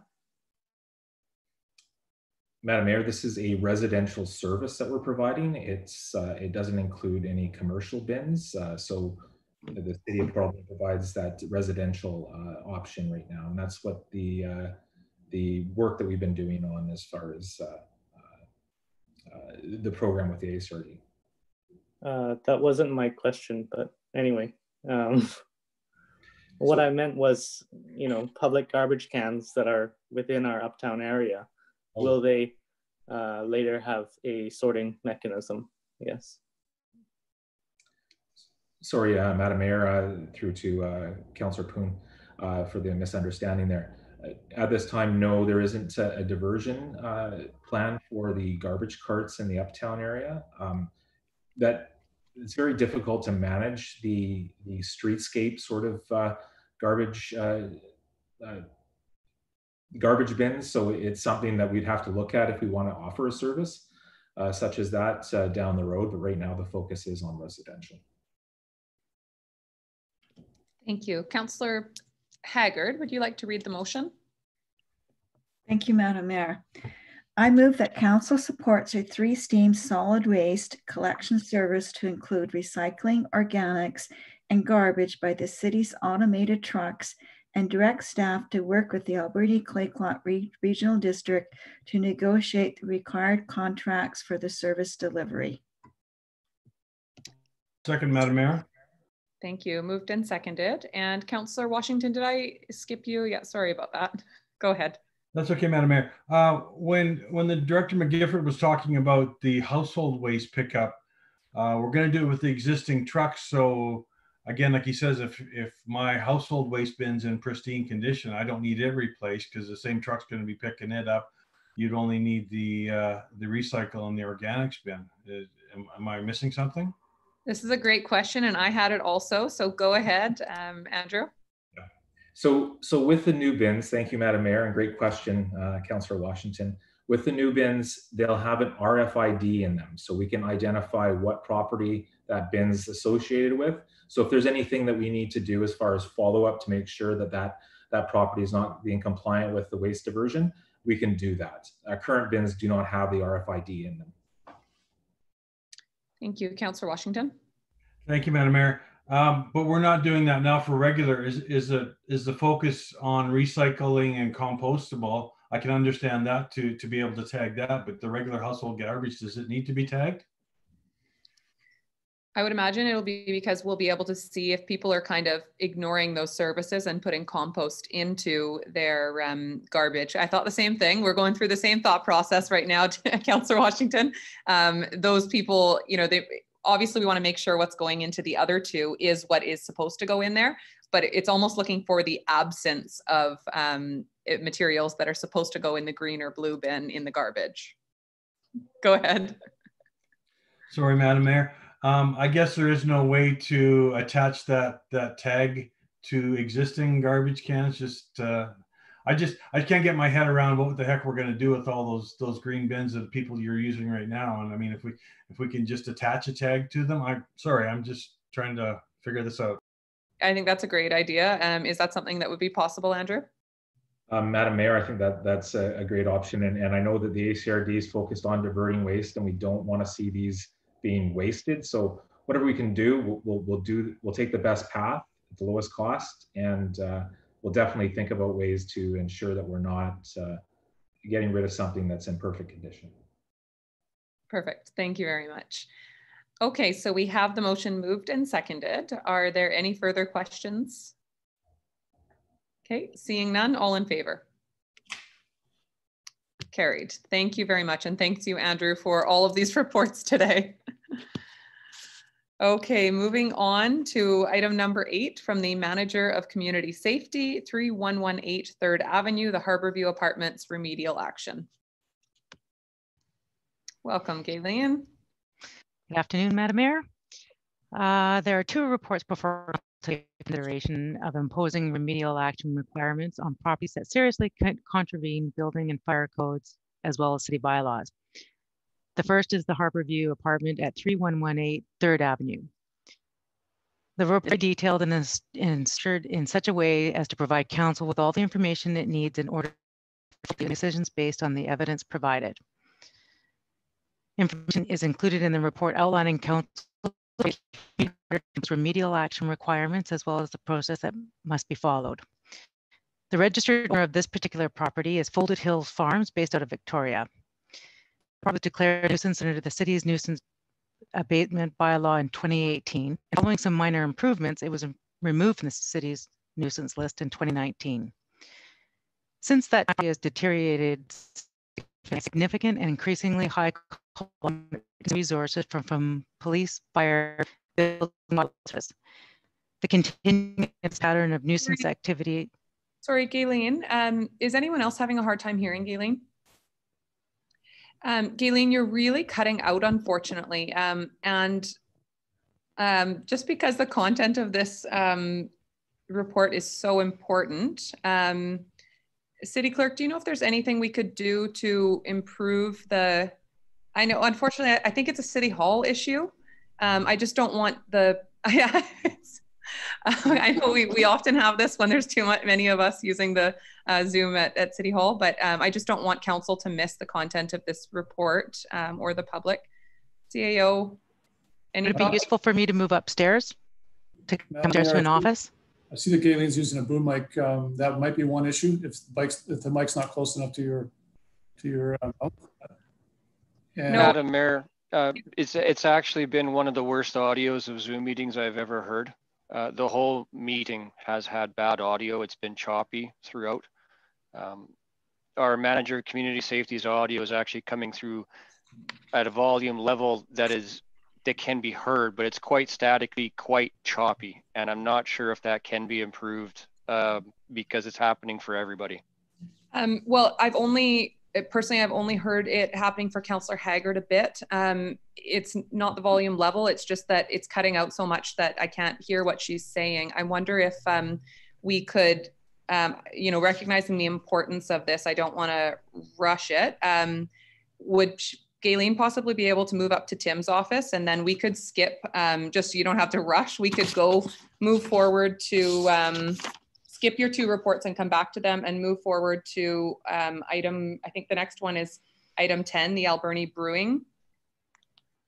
Would that be okay with council? Then that would give a few minutes for Gayleen to get set up in a different office. It's worse in the basement, maybe. Okay. Okay, if council's okay with that, then we will just make that change. Thank you. Okay. Okay, so we will move to item 10, which is hopefully the City Clerk is ready. From the City Clerk, we have the Alberni Brewing Company application for lounge endorsement for 4630 Adelaide Street. Thank you, Madam Mayor. Yes, this is a endorsement for our lounge endorsement for the establishment that Alberni Brewing Company is setting up at 4630 Adelaide Street. The Liquor Control and Cannabis Regulation Branch requests that Council considers the location and person capacity and hours of liquor service of the establishment and provide the branch with a resolution and comments, which covers the impact of noise on nearby residents, the impact on the community if the application is approved, the view of residents and a description of the method used to gather the views, and a recommendation including whether or not the application be approved and the reasons on which that is based. So the report provides details regarding the location, which is in the Northport Downtown Core District. In response to the ad that was placed in the local newspaper and mailed to all residents and businesses within a 75-meter radius, we did receive one response, which is attached to the agenda, from the resident who lives immediately to the rear of the property. They expressed their support of the business, but some concerns about the outdoor patio space being, relatively close to their property.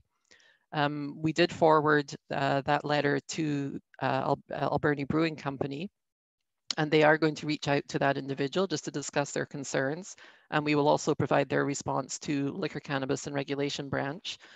They did say that the outdoor patio space is only going to be seasonal.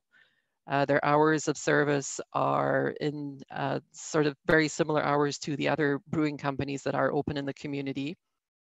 And that the drawings that were provided are a little bit deceiving, and they just wanted to clarify the space between their patio and the neighboring yard, which is about 40 feet. And as I mentioned, they do intend to reach out to that resident to discuss concerns. And other than that, Madam Mayor, I'd be happy to answer any questions that you may have. Wonderful. Are there any questions from Council?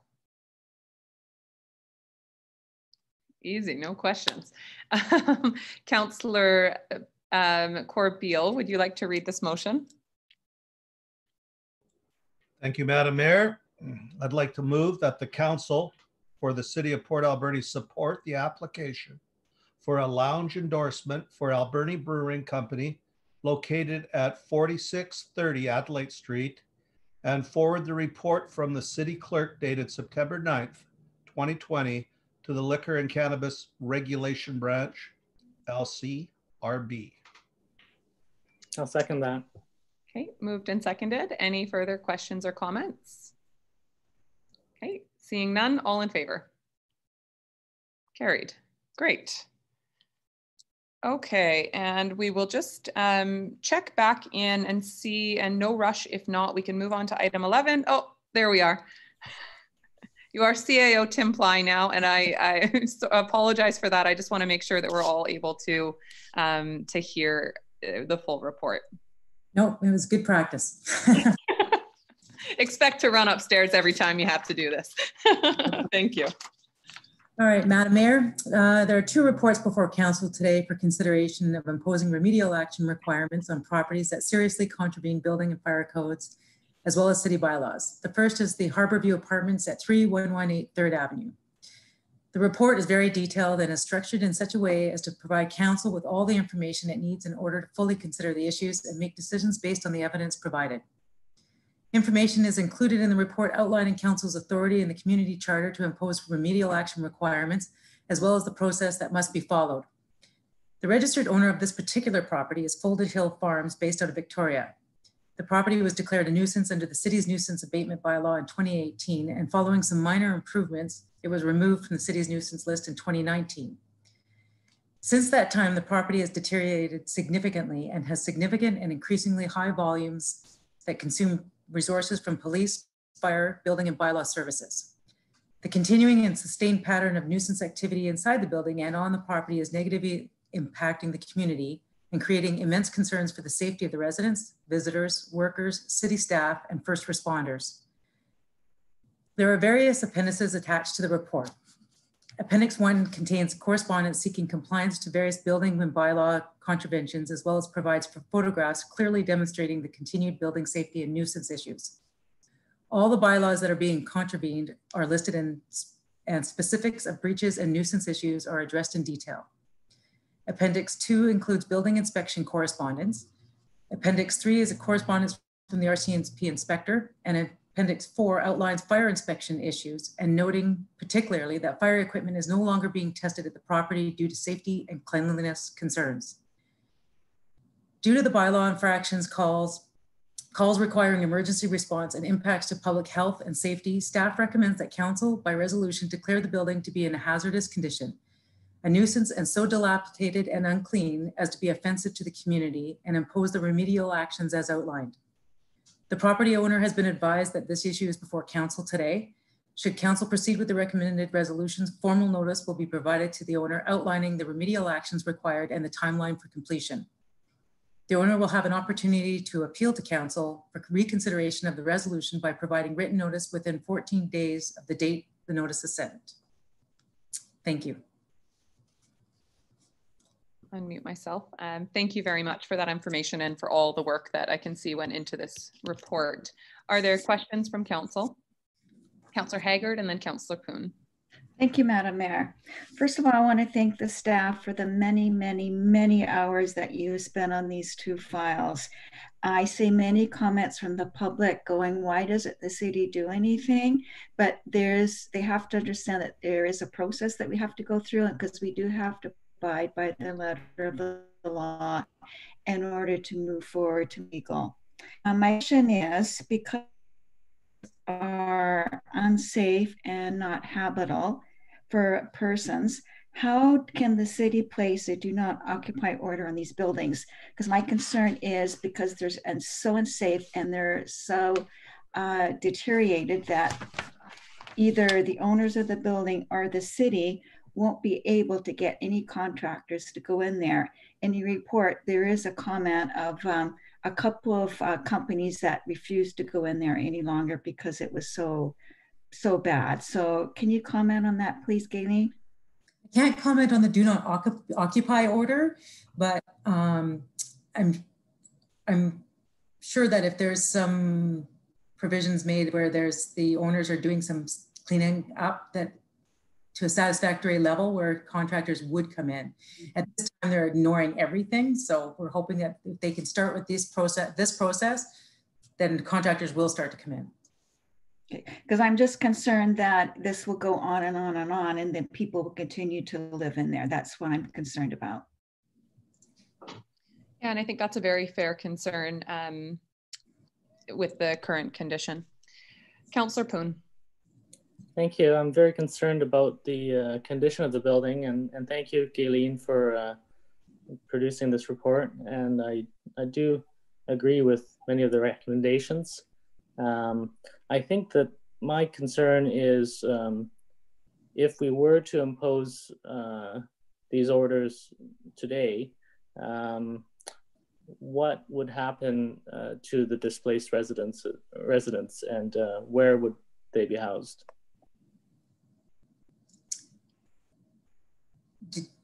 A lot of the renovations that that are detailed in the report are just that. They're just renovations, minor ones, doors, door locks, door frames, window frames. It's not a whole remediation of an apartment. Yeah, so I think the intent would be, and certainly that was a question I had when I started reading through the report, but when you read through the long list and really think about that work that needs to be done, I would imagine most of that can be done with people living there. And I will let council know that from a proactive, side, I did have a conversation with BC Housing very recently on this property specifically, and I wasn't sure, of course, what direction was going to be coming forward at that point, but we did talk about the condition of this property and what some possible options may be. So I do have a follow-up meeting booked with BC Housing now that assuming that this goes forward, that we will kind of have them up to date and on the line in case there is some action needed on their end. We will make sure that if tenants are displaced through any of the work, that we are able to keep BC Housing updated and have them involved in that. But certainly optimistic that this building will be improved and tenants will be able to stay. Councillor Solda. Madam Mayor, when this building was first built after the last fire and it was rebuilt, we had a lot of hopes that, wow, this is going to make a great impact on the community, not in the way it's going now. And it's really disappointing that there's still slum landlords out there. I call them slum, I'm sorry.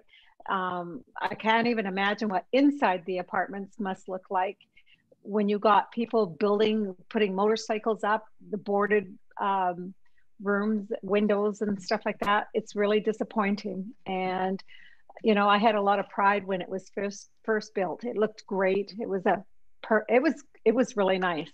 And I'm really disappointed in where it's gone. And I don't know. I don't think the landlord lives here. If he maybe lived in the building, it might have been a different story. It's just too bad. I'm just really looking at the pictures. It's really harsh. Yeah, thank you. Absolutely. It's very upsetting to see the pictures and see how some people in our community are living. Councillor Paulson.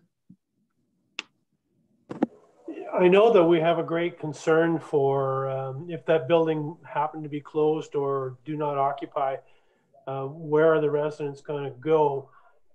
The building in its present state right now is dangerous to, I think, the tenant's life, health, and well-being. And there's got to be alternatives to this building. And I just want to thank staff for moving forward on this. It's another wake-up call. There was some action done in 2019. It looked great from the outside, but the photo evidence here in this report doesn't lie. And all of the residents, I think, are at risk for their life and for their well-being, as far as I'm concerned. And I think it's time to move forward on both of these properties. But thank you, staff, for doing this. I'm more concerned about getting this thing into a healthy, livable thing, and it is not livable the way it sits right now. It just isn't. It's in horrible, deplorable condition. And thanks for all of the long list of things to be done. And there's a lot of stuff there that could be costly, and who knows what the future of the building will be. Thanks for listening. It's a bit of a rant because I think this is way past due. Way past due. Thank you very much. Councillor Washington. Thank you, Madam Mayor. Sorry, I got several things running in my head right now. Thank you to staff for the report. A little alarming to see doors welded closed. First question I guess I would have is it the same owner that did the 11th hour cleanup back in 2019, or is it different owners now? Do we know that? Same owners. Same owners. And also, Joe Sixpack, rumor on the street is that some of these tenants, their rent is actually, if they're on a government assistance, some of their rent is paid directly to the landlord, and that's all they got is living there, or is that just a rumor? We don't have the specifics on that. Okay, no, it's just if that's all they can get for what they've got, and he's not willing to clean it up, it's, you know, there's something really wrong with our system. But no, I would really hope that they could clean that up, because, like you say, we don't want to displace those people. But those pictures are worth 1,000 words, and holy wow, we're in trouble. Thank you, Councillor Washington. And I will just add that I know through my conversations with BC Housing that in the last month or so, the BC Housing did approve 20 new rental assistance program in our community. So basically for 20 new people who are housable and simply struggle with affordability, they have a rental top-up program basically available. So if there are people living in those buildings that are only living there because of affordability and they could find another apartment somewhere on their own if they could afford it, then those 20 new rental assistance plans should be very helpful to that. Of course, we know, I mean, most people would probably assume based on what we see, you know, in the neighborhood of the building, that there's obviously issues more significant than just affordability in a lot of the situations, mental health and addiction challenges as well. So, but that is available, and I think that's a positive thing. And BC Housing has specifically spoken about some of the residents in that building, and the next one we're going to talk about, and trying to target moving anyone who is able to. to a safer and more available home. Councillor Corbeil. Thank you, Madam Mayor, and thank you for reaching out to BC Housing. You know, this is very much needed, this housing that we're talking about. But saying that, just because somebody is poor or has mental health issues, they shouldn't have to live in the squalor that we've seen in the pictures that the manager of community safety showed us.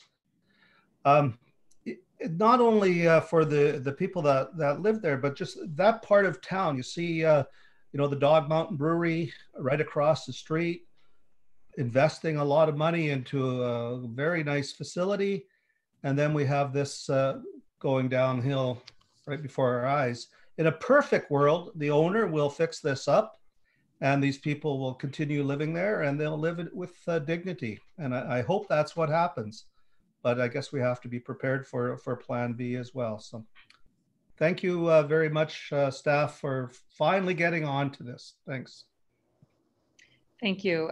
Councillor Solda. Just a quick question to staff.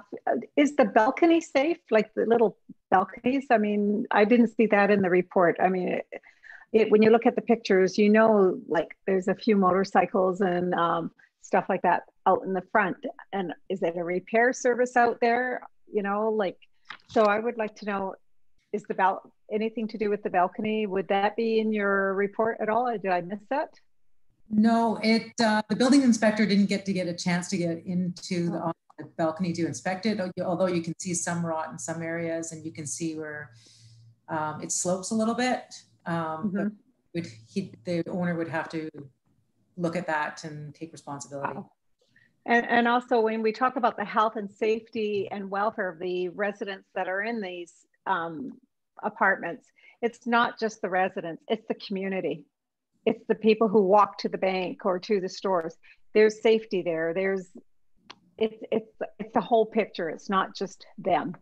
So I just want to focus on that too. Thank you, Madam Mayor. Absolutely. Any other comments? Councillor Paulson. Under number 3A, point 3 is replace all broken or missing hand railings or staircases. And I would think that would apply to the balcony as well. I would hope. Thank you. Yes. Perfect. Madam Mayor, just a quick comment that item 10 does reference the balconies. Replace or repair all fire escape stairs, balconies, and porches to a safe and clean condition. Thank you. That's great.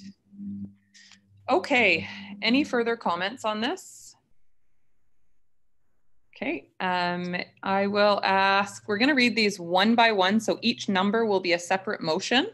So we will ask, who wants to do all of this reading? Councillor Washington. Okay, fine. Councillor Poon, go ahead. Only if I'm given the, yes, the screen. Thank you, Twyla. All right.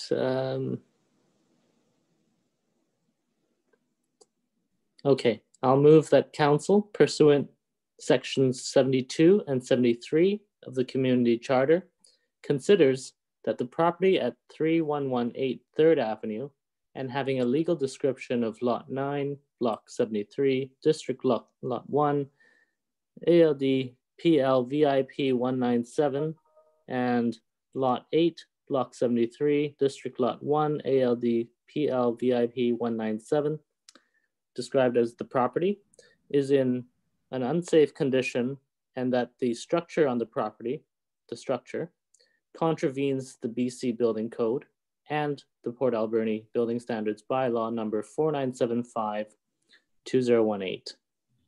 Thank you. Is there a seconder? Okay, moved and seconded. Any further comments on this? Seeing none, all in favor? Carried. And you can continue with number 2. Yes, I'll move that council, pursuant to sections 72 and 74 of the Community Charter, declares that the structure and the discarded materials and refuse about the structure on the property are a nuisance and are so dilapidated and unclean as to be offensive to the community. Is there a seconder for that one? Seconded by Councillor Paulson. Seeing no comments, all in favor?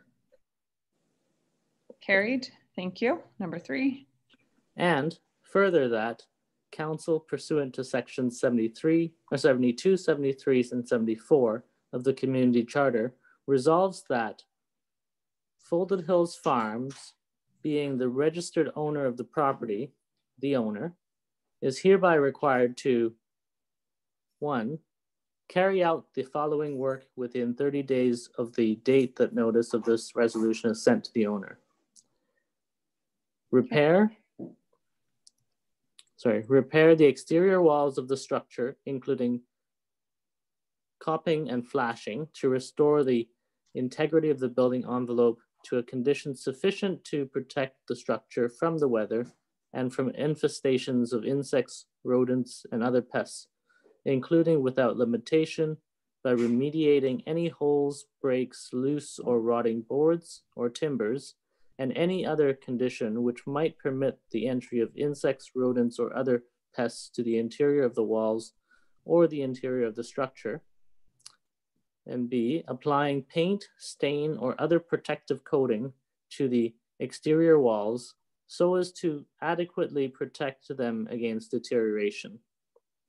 And 2, repair downspouts in such a manner as to control drainage so that runoff to neighboring properties and access ways is eliminated. And 3, replace all broken or missing hand railings on staircases. And 4, remove or permanently cover all graffiti from the exterior of the structure. And 5, replace all broken, cracked, or otherwise compromised exterior windows to a weather-tight condition which operates to provide light and ventilation. And 6, replace or repair all damaged, decayed, or deteriorated windows, sashes, window frames, and casings. And 7, replace or repair all exterior doors of the structure so that they are weather-tight, operational, fit tightly within their frames when closed, and locked so as to prevent entry, with at least one entrance door capable of being locked from both inside and outside.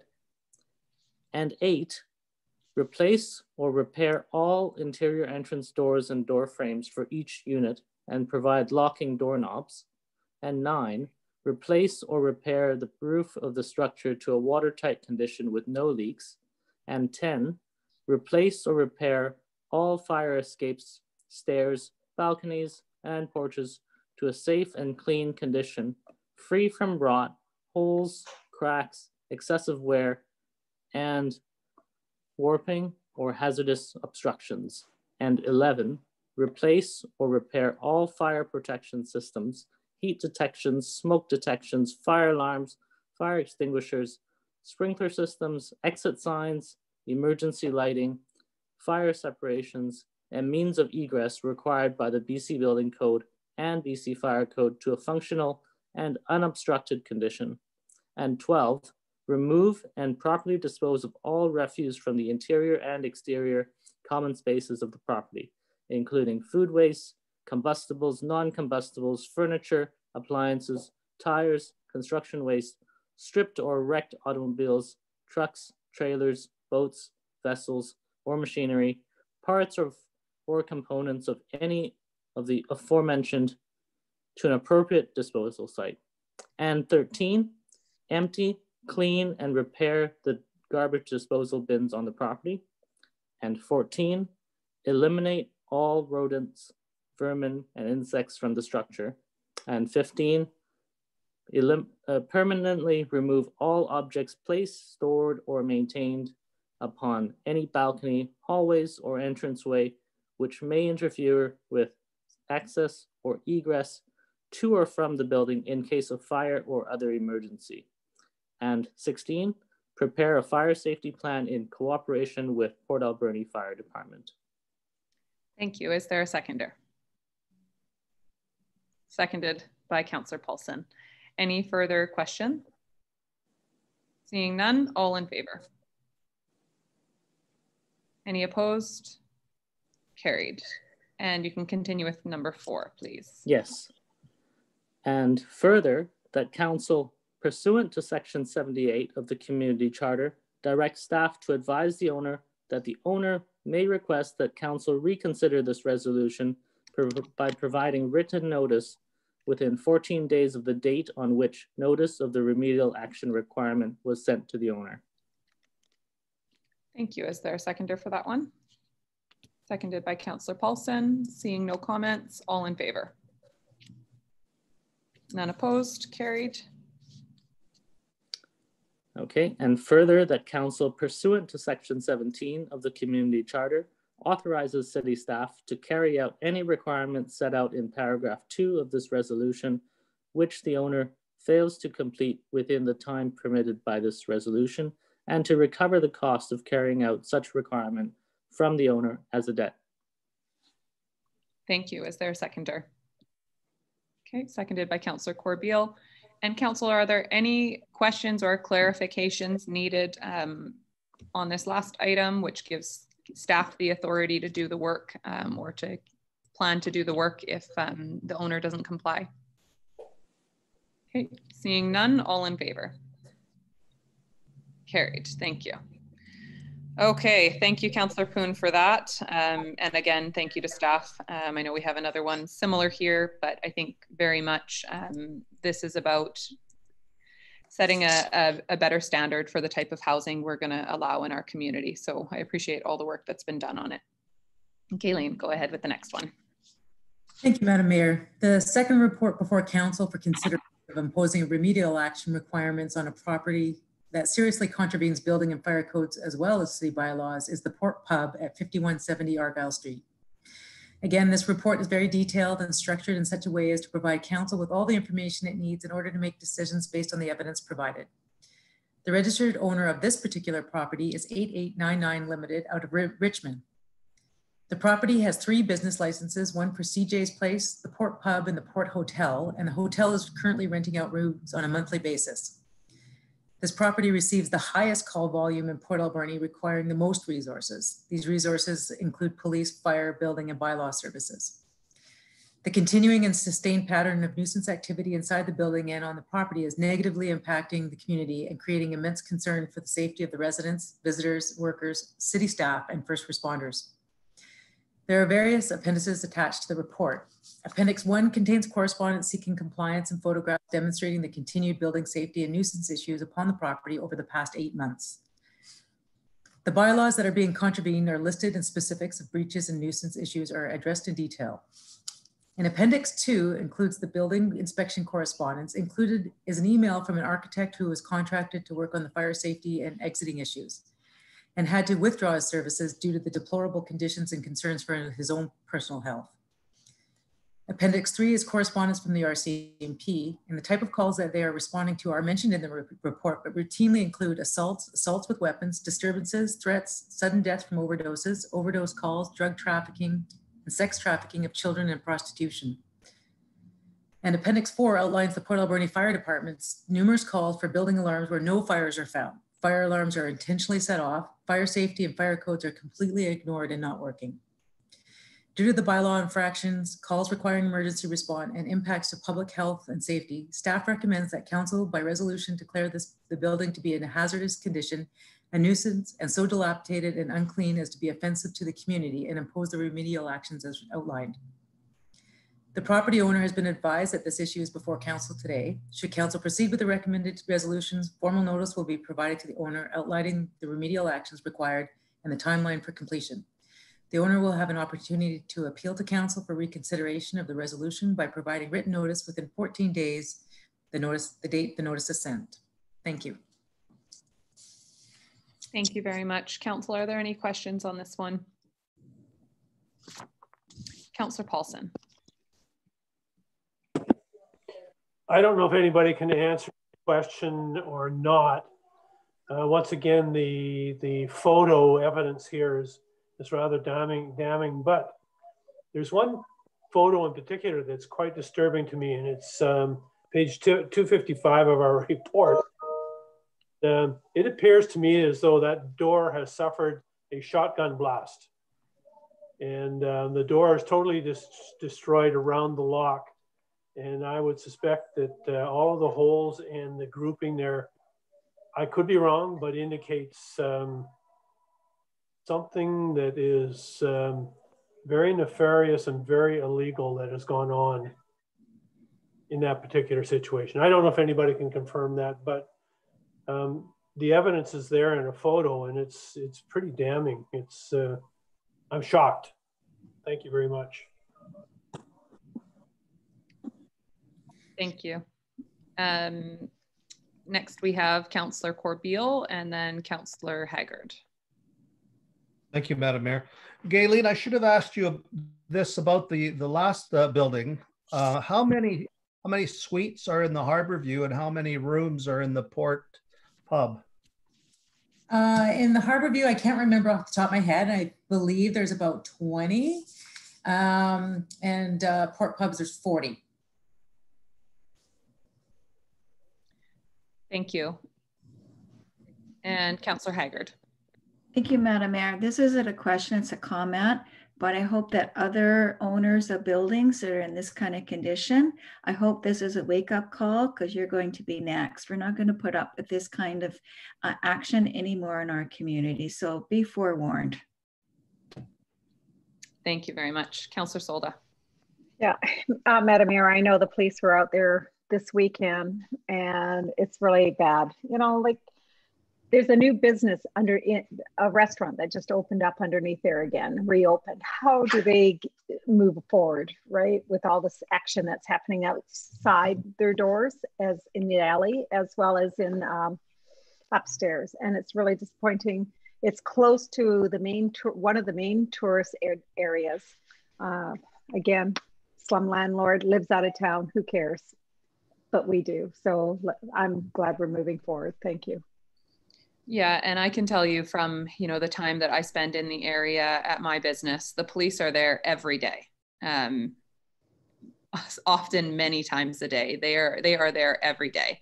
And just on Saturday, the fire department was outside of the Harborview with hoses for what was obviously a false alarm.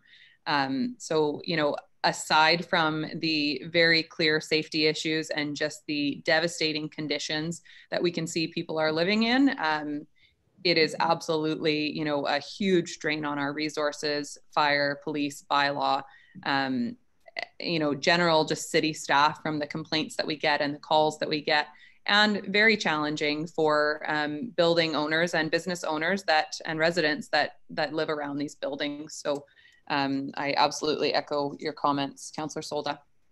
Were there any other questions or comments? Okay, seeing none. Councillor Corbeil, would you like to read this one? Well, thank you very much, Madam Mayor.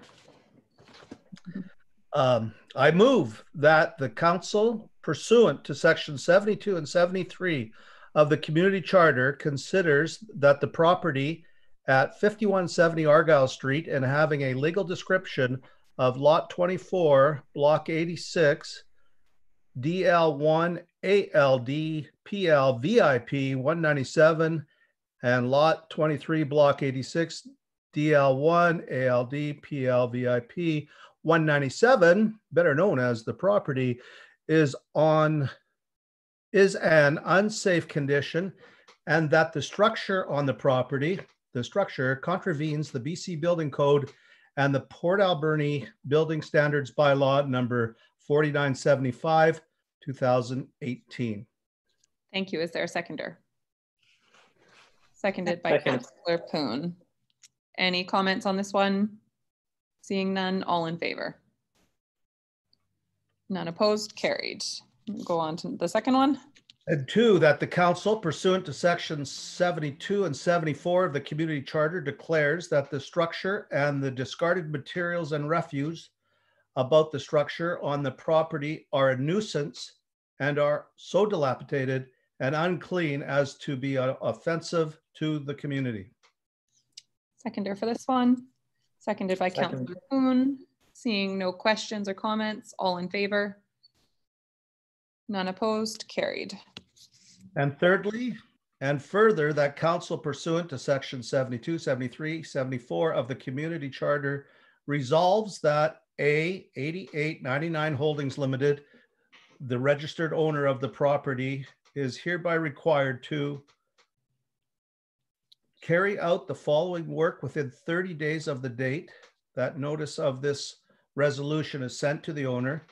1, repair the exterior walls of the structure, including coping and flashing, to restore the integrity of the building envelope to a condition sufficient to protect the structure from the weather and from infestations of insects, rodents, and other pests, including without limitation by A, remediating any holes, breaks, loose or rotting boards or timbers, and any other conditions which might permit the entry of insects, rodents, or other pests to the interior of the walls or the interior of the structure, and B, applying paint, stain, or other protective coatings to the exterior walls so as to adequately protect them against deteriorations. 2, remove or permanently cover all graffiti from the exterior of the structure. 3, replace all broken or missing hand railings on staircases. 4, replace all broken, cracked, or otherwise compromised exterior windows to a weather-tight condition which operates to provide light and ventilation. 5, replace or repair all damaged, decayed, or deteriorated window sashes, window frames, and casings. 6, replace or repair all exterior doors of the structure so that they are weather-tight, operational, fit tightly within their frames when closed, and locked so as to prevent entry, with at least one entrance door capable of being locked from both inside and outside. 7, replace or repair all interior entrance doors and door frames for each unit and provide locking doorknobs. 8, replace or repair the roof of the structure to a weather-tight condition with no leaks. 9, an engineer or architect must attend, inspect, and sign off on the replacement and repair of the fire safety and exit issues. 10, replace or repair all fire escapes and stairs to a safe and clean condition, free from rot, holes, cracks, excessive wear, and warping or hazardous obstructions. 11, have licensed electricians inspect and repair all electrical. 12, have a licensed plumber repair the communal washroom on the second floor, repair communal shower, hot water tank, and washrooms on the first floor. 13, replace or repair all fire protection systems, heat detections, smoke detections, fire alarms, fire extinguishers, sprinkler systems, exit signs, emergency lighting, fire separations, and means of egress required by the BC Building Code and the BC Fire Code to a functional and unobstructive condition. 14, remove and properly dispose of all refuse from the interior and exterior common spaces of the property, including food waste, combustibles, non-combustibles, furniture, appliances, tires, construction waste, stripped or wrecked automobiles, trucks, trailers, boats, vessels, or machinery, parts or components of any of the aforementioned to an appropriate disposal site. 15, designate a space or area for daily refuse on premises and not in emergency egress areas. 16, eliminate all rodents, vermin, and insects from the structure. 17, permanently remove all objects placed, stored, or maintained upon any hallways or entranceway which may interfere with access or egress to or from the building in case of fire or other emergency, including all access areas on the property, and prepare a fire safety plan in cooperation with Port Alberni Fire Department. Thank you. Is there a seconder for that one? Seconded by Councillor Washington. Any questions or comments? Seeing none, all in favor? None opposed, carried. And item 4. Compliance and reconsideration notice, time limit recommendations, and further that the council pursuant to section 78 of the community charter directs staff to advise the owner that the owner may request that council reconsider this resolution by providing written notice within 14 days of the date on which notice of the remedial action requirement was sent to the owner. Thank you. Is there a second? Seconded by Councillor Poon. Seeing no comments, all in favor? Carried. And 5th. municipal action at defaulter's expense, and further that council pursuant to section 17 of the community charter authorizes city staff to carry out any requirements set out in paragraph 2 of this resolution, which the owner fails to complete within the time permitted by this resolution, and to recover the cost of carrying out such requirement from the owner as a debt. Thank you. Is there a seconder? Seconded by Councillor Solda. Any final questions or comments? Councillor Haggard. Thank you, Madam Mayor. I just want to ensure that staff follows the 30-day guideline and don't accept any sob stories for both of these owners of these two files. If it's day 31 and they haven't done anything, we go in there and we move on it right away. Thank you. Thank you, Gayleen. Are you able to just comment on what the process will be? And of course, there is a formal appeal process, of course, for the 14 days. But if the work is not completed in 30 days, what is our next step as a city? Then it would go to tender, but we would probably have more discussions with staff on our next direction. Great, thank you. Councillor Solda. Well, maybe we could ask the owners, move in and see what it's like. Why not? Thank you for that. Okay, so on the motion, all in favor? Any opposed? Carried. Okay, thank you very much, Gayleen. Okay, we've done item 10, so moving on to item 11 on our agenda from the Director of Parks, Recreation and Heritage, relamping the multiplex. Welcome. Thank you, Madam Mayor. So the city-owned Alberni Valley Multiplex, built in 2000, contains 2 ice sheets. Lighting in the Weyerhaeuser rink was upgraded in 2008 to accommodate the television broadcast standards of the 2009 World Under-17 Hockey Challenge, and lighting in the Colson rink is original to the facility. So in the 2018 to 22 5-year financial plan, $100,000 was included to replace the lights and the ballasts on the Weyerhaeuser rink in 2019, with funds coming from the Carbon Trust. During the 2020 budget process, council will be reminded that staff indicated the project would be explored in 2021. And since that 2020 budget process, staff confirmed that replacement light fixtures for the Colson rink are no longer available, resulting in the lighting system on the Colson rink requiring replacement in 2021. So I've got 3 options for council's consideration this afternoon. The first being that council amend the 5-year financial plan to replace the lighting systems in both Weyerhaeuser and Colson rinks in 2021 at a cost of $330,000. Number 2, that council directs staff to replace the lighting system strictly on the Colson rink in 2021 at a cost of $180,000. Or thirdly, that council not replace any lighting systems at this time. Thank you. Are there questions from council? Councillor Solda. So just let me clarify this, get it clarified. So this is a budget item for next year, is that correct? So Madam Mayor, in the event that that council does approve the amendment and direct staff to move forward, we would then proceed with an RFP process, and I would then return to council at a later date for confirmation moving forward in 2021 after that RFP process. So my question still is this in the budget for 2021? Yes, so on page 348 under implications, I'd be requesting early approval for a 2021 expenditure. So for this year, is that correct? This coming year. Expenditure is in 2021. Okay. It's just that I have concerns because we don't know what the future is going to hold. We don't know if we're going to have a second closing or anything. I mean, so that's my only qualm. Just have to convince me at this moment. Okay, thanks.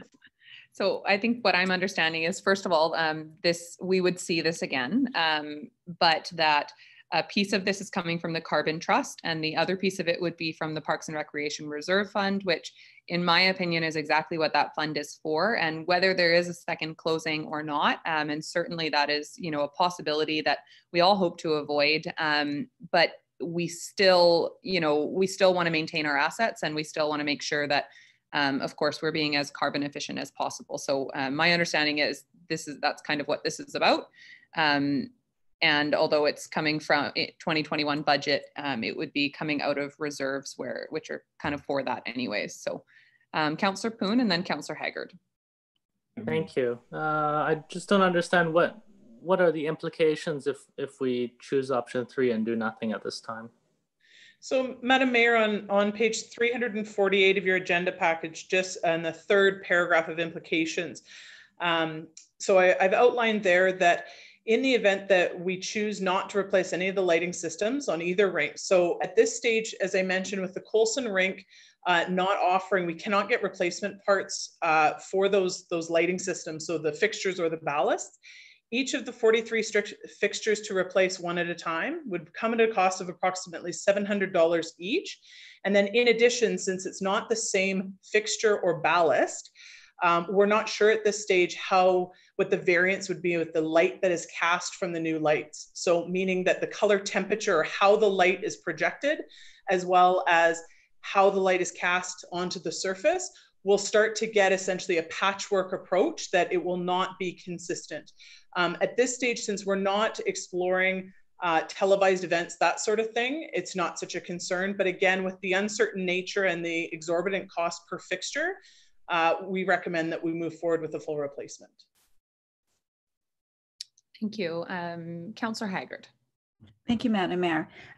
I understand we put the lights at Coulson Rink, but I couldn't quite understand what would the advantage of doing both rink at the same time. So my point is, if you could do one now and one later, would that be an option, or what's the advantage or disadvantages of that? Absolutely. So again, Madam Mayor, on page 348 of the agenda under implications there. So it indicates sort of the process, the first paragraph outlines in the event we replace both surfaces, what that impact would be, and again, the RFP process. The second paragraph there, if we're looking at just the Coulson rink, there's a possibility that the technology may change. So if we aim to replace both at the same time, what we can do in that case is what we call future proofing. So the ability for both sheets to work off of a single mechanism or single computer. So then that way we know with those that each surface will work properly or in conjunction with each other. Whereas there's a chance, again, it's really difficult to know how fast technology moves with light. So to give you context, again, in the 20 years since we installed the Coulson light system to today, we can't even get those parts anymore. So it's not just talking about it's expensive to get replacement parts, they just don't exist. So in the event that we elect not to replace Weyerhaeuser, there isn't a chance there that it would require additional infrastructure in the future, or a secondary mechanism or computer to light. And so essentially the two surfaces may not talk to each other or communicate that way. But it would not be a detriment to run the lights themselves. There's just a chance at a cost that we're not quite sure at this stage what it might look like down the road to operate both facilities separately. Do you think there would be a cost advantage if you sent out an RFP to do both sides at the same time then? Absolutely. So Madam Mayor, the most efficient approach and staff's recommendation would be to replace both, because the only way we can be certain that the technology will be compatible is if we replace both at the same time. Thank you. Councillor Paulson. Do you have any thoughts on, I gather that the new lighting systems would be conversion to LED systems. The Coulson rink is already a type of LED system, but do we have any idea what the payback would be on power savings? The other advantage of LED lighting is they're instant on and off. You can operate them at different lighting levels, in particular for special events, and it doesn't have to be figure skating. It can be a conference or whatever, but just wondering what the payback period would be and switching to LEDs, and certainly the advantages of instant on and off. Yeah, absolutely. So Madam Mayor, further to page 348 there's the two columns. So it speaks to immediate need as well as considerations. Considerations, of course, are when we get into the fun projection lighting and all sorts of the wants we would love to have, but not necessarily the needs. And so future considerations there. To Councillor Paulson's point, the ability with LEDs as well to be able to turn lights instantly on and off doesn't sound tricky when we're thinking about someone's residence, but when we're trying to get metal halides or other fixtures active, it can take 10 to 15 minutes to turn the lights on. So you can imagine in the middle of an event, very difficult to run an event when everyone's literally in the dark waiting for the lights to warm up or cool off enough that they can warm up and turn on again. Specifically around cost savings and long-term, we've reached out to BC Hydro, so we're currently working with them right now. We've identified in the staff report that we're predicting a savings of about $16,000 specifically with looking at replacing both rinks. We're also having ongoing conversations with those folks around what would that payback or replacement cost, how long would it take us to pay for those lighting systems? So we're still waiting for feedback on that specifically. Thank you. Councillor Paulson, go ahead. Just sitting here kind of musing, Parksville made this change probably about 6 years ago, I think, for both of their rinks. Could we reach out to Oceanside Place just to get their feedback on their lighting system, the pros and cons of what they've done, and also get a feeling for their cost savings over the years? Yeah, and Madam Mayor, the folks that we're working with as potential suppliers as well, they of course, there's not too many suppliers of this type of system. So meaning that they also keep in very close contact with rinks.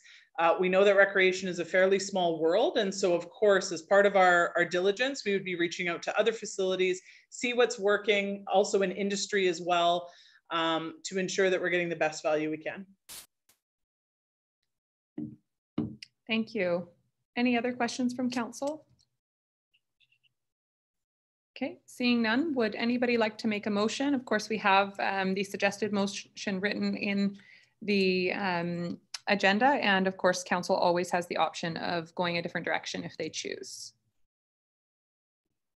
Councillor Paulson. I'll read the motion. I'd like to move that the council authorize staff to amend the city's 5-year financial plan bylaw 2020 to 2024, bylaw number 5003, for the purpose of identifying funds for the replacement of the lighting systems at both rinks within the multiplex at an estimated cost of $330,000 in the 2021 calendar year, with $100,000 coming from Carbon Trust and $230,000 coming from the Parks and Recreation Reserve Fund. Thank you. Is there a seconder? Seconded by Councillor Corbeil. And any further discussion? Councillor Washington. Thank you, Madam Mayor. The extra money that is coming from the Parks and Rec, the reserve fund. That's what the reserve fund is there for, isn't it not? It won't be another more bearing to the taxpayer, just coming out of the reserves. Yes, that's correct. Thank you. Councillor Solda and then Councillor Corbeil. So how much will that leave us left in our reserve fund? Madam Mayor, I understand, and the Director of Finance can correct me if I'm wrong. I believe we have over $2.5 million in reserve at this stage. Okay, thank you. Thank you, Councillor Corbeil. Just wondering, what's the life expectancy of these new lights? Madam Mayor, it would depend the specifics. Of course, again, these are estimated costs or figures based on before going to RFP. So you can appreciate that suppliers won't give us a very fine pencil point number until we go to RFP. So that will be a consideration we can bring back to council when we go through the RFP process. Before council approves the RFP at that time or confirms the award, council is more than welcome to review at that point what our expected lifespan would be. Thank you very much. Okay, we have the motion as written, moved and seconded. Are there any further comments? Okay, seeing none, all in favor? Any opposed? Carried. Thank you very much. And moving on to item 12 from the Director of Parks, Recreation and Heritage, we have reopening the Aquatic Center. Thank you, Madam Mayor. So in March of 2020, Council will be reminded that the city-owned Echo Aquatic Centre was closed due to the COVID-19 pandemic. The city's 5-year financial plan was amended to reflect a longer than usual summer closure, with the expectation that the aquatic centre would reopen as usual in September. Due to concerns regarding the operational changes that must be implemented due to COVID-19 and the resulting financial projections for the Parks, Recreation and Heritage Department, the aquatic centre has remained closed until Council has the opportunity to consider the operating model for the remainder of 2020. So 3 options for Council's consideration this afternoon. The first would be that Council directs staff to open the aquatic centre in October of 2020. That Council would direct staff to keep the aquatic centre closed through the remainder of 2020. And thirdly, that Council for the City of Port Alberni would provide alternate direction to staff. And just to note that should Council direct staff to open the aquatic centre, staff would be thrilled to safely welcome all participants and guests back October the 1st. Thank you very much. Questions? Councillor Solda first. Thank you, Madam Mayor. I noticed some of the pools are opening up in Vancouver area and some aren't. So I'm just curious to know, have we checked in with them and just to see how they're doing and what's happening there? I don't think we should keep the pool closed permanently because there's a lot of people that really need to have that motion in the water because it's easier on their limbs and that. So I'm just kind of curious to know. Yeah, so Madam Mayor, I participate with my colleagues on a variety of weekly conference calls. So there's a Vancouver Island group that gets together. There are province-wide directors, about 60 of us that get together every week.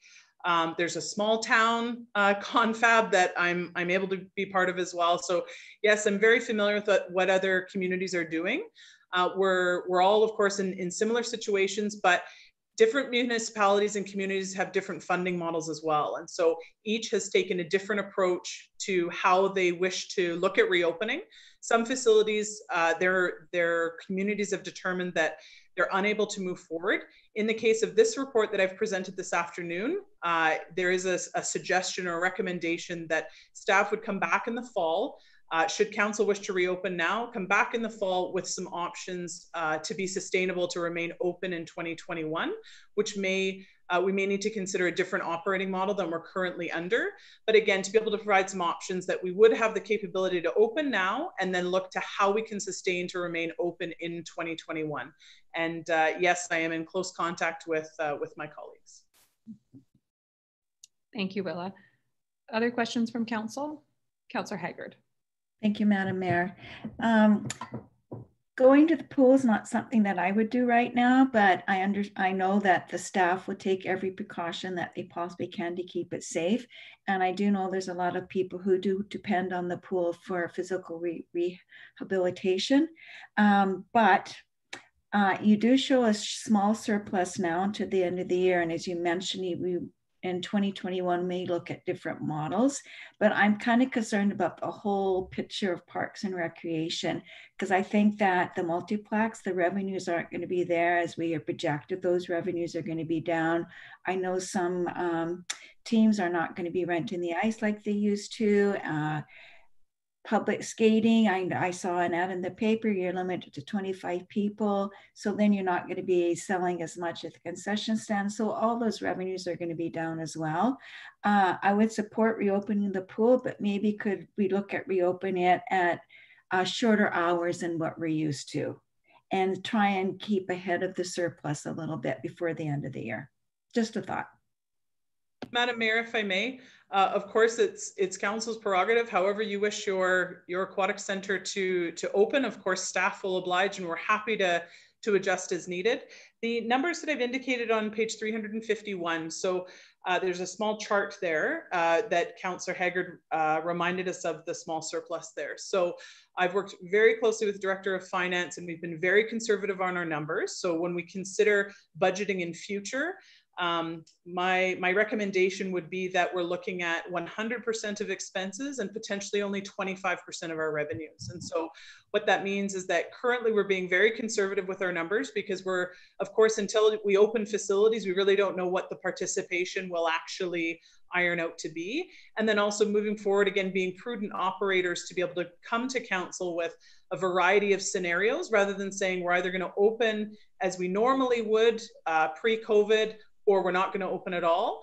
I think part of being a prudent operator is that we explore all of the opportunities there, so that if there's an opportunity for us to open, we want to do that. Of course, as I mentioned at the top of page 351, safety is not a concern. I feel very confident that we're following all of the provincial guidelines and expectations. So like I say, staff would be thrilled to welcome folks back. This is not a conversation around safety at all. It's really about how council would like to see your financial plan play out. And again, the numbers as indicated on page 351 are based under the assumption or under the operating model that we would have the same hours of operations that we did prior to closing in March 2020. Thank you for that. And thanks for the comments around safety as well. It's good to know that staff is confident in being able to keep obviously our staff and certainly members of the public safe in the pool as well. That's you know, a top priority. So appreciate the confidence there. It makes the decision a lot easier. I have Councillor Washington and then Councillor Poon and I think Councillor Paulson. Thank you, Madam Mayor. Just a question for Director Thorpe for our people watching. When you say the aquatic center, are you meaning just the swimming pool, or do you mean the weight room and the hot tub and all the other amenities that are at the center? Open the center up completely, or just opening up the pool? It's a great question. So when I'm referring to the aquatic center, we talk about the natatorium, which is the wet part of a swimming pool facility, as well as the fitness center, the saunas, the hot tubs as well. So going back to the safety component, if council directed staff to reopen the aquatic center, we would actually maintain the sauna as well as the hot tub would remain closed at this stage following the provincial guidelines. So based on the particulates in the air or the aerosols, there's concern there that being in that extreme environment of a sauna or of a hot tub is not advisable to open at this stage. And then the fitness center, we would, similar to Councillor Haggard's point around public skating and maximum numbers, we would have a maximum number of, I believe it is 2 participants in the fitness studio, and then though you would sign up for a time slot. So we wouldn't have this onslaught of guests coming in and inundating the facility per se. You would sign up for a specific slot, and then you'd be able to enjoy the fitness studio that way. So the short answer to that question is the main basin or the main pool, the shallow end and deep end, and the top pool would open. And then the hot tub and the sauna would be closed, and then the fitness center would be open as well. And then of course we would have some specifics with folks, and we would educate the community on how do I participate, how do I sign up, how do I navigate the facility. So we'd ensure that before we open, community's comfortable and can feel confident in the process, so there's no confusion when folks arrive at the facility. Thank you. Councillor Poon. Thank you. At first, I was very concerned, very hesitant to look at reopening this, but I think Director Thorpe has provided a lot of confidence, and I'm happy with the precautions that are being taken, especially with regards to keeping the sauna and the hot tub closed. And yeah, I think I would support reopening too. Thank you. Thank you for that. Councillor Paulson. Just once again, thank you to Director Thorpe for reassuring us on the compliance with the safety issues. There is an uptick in COVID right now as we speak in the province and probably across North America. And would we be prepared to respond fairly quickly if the provincial government was to go backwards a bit and shut some of these facilities down, if for no other reason, for a short period of time? Yes, Madam Mayor, much like when we navigated the first 2 weeks in March, that we weren't quite sure as the guidelines came out from Dr. Bounty Henry's office and the different directives. Staff were able to be quite nimble and be sort of keep facilities open or shut down as required on a fairly brisk pace. As far as the ability to, if we needed to sort of press pause and limit operating hours, we were able to do that. In the event that we needed to, for instance, drain pools or that sort of thing and refill, those are all options for us. So I will remind council that of course we're in a 53-year-old facility, so which we would still put toe to toe against any facility half its age. It's in fantastic condition. It's very clean. But yes, Madam Mayor, we would have the ability to respond should the province change guidelines and as they evolve. Again, I'm in close contact with my colleagues and the province about what those guidelines are to shift, and staff do have the capacity to respond wherever required to make adjustments, hopefully in a positive direction, meaning we're able to increase capacity. In the event that we need to revert the other direction, of course, we're happy to do that as well. Thank you for that. Councillor Corbeil. Councillor Paulson asked my question. Thank you, Madam Mayor. Excellent. Any other questions from council? Okay, Councillor Paulson, would you like to read the motion, or of course make an alternate one if you wish? No, I like the motion. I'd like to move that council direct staff to reopen Echo 67 Aquatic Center in October 2020 following all required public health guidelines and facility safety plans. Second, Madam Mayor. Thank you very much. So moved and seconded, seeing no final comments, all in favor? Any opposed? Carried. Thank you very much, Willa. And moving on to bylaws, item 1 from the Manager of Planning, the official community plan and zoning bylaw amendments. Hello, thank you. Perfect. Thank you, Madam Mayor. So before you for consideration, our third reading and final adoption of the official community plan and zoning bylaw amendments for 5269 Pineo Road. So an application has been made to amend the official community plan and zoning bylaw to rezone 5269 Pineo Road from RR2 semi-rural residential zone to the RM2 medium density multiple family residential zone, and to change the land use designation from residential to multifamily residential. And as part of this, the property would also be located within development permit area number 1, multifamily residential for the form and character of the property. So the purpose of the application is to facilitate the construction of a small second principal dwelling unit on the subject property, which provide accommodations for a family member.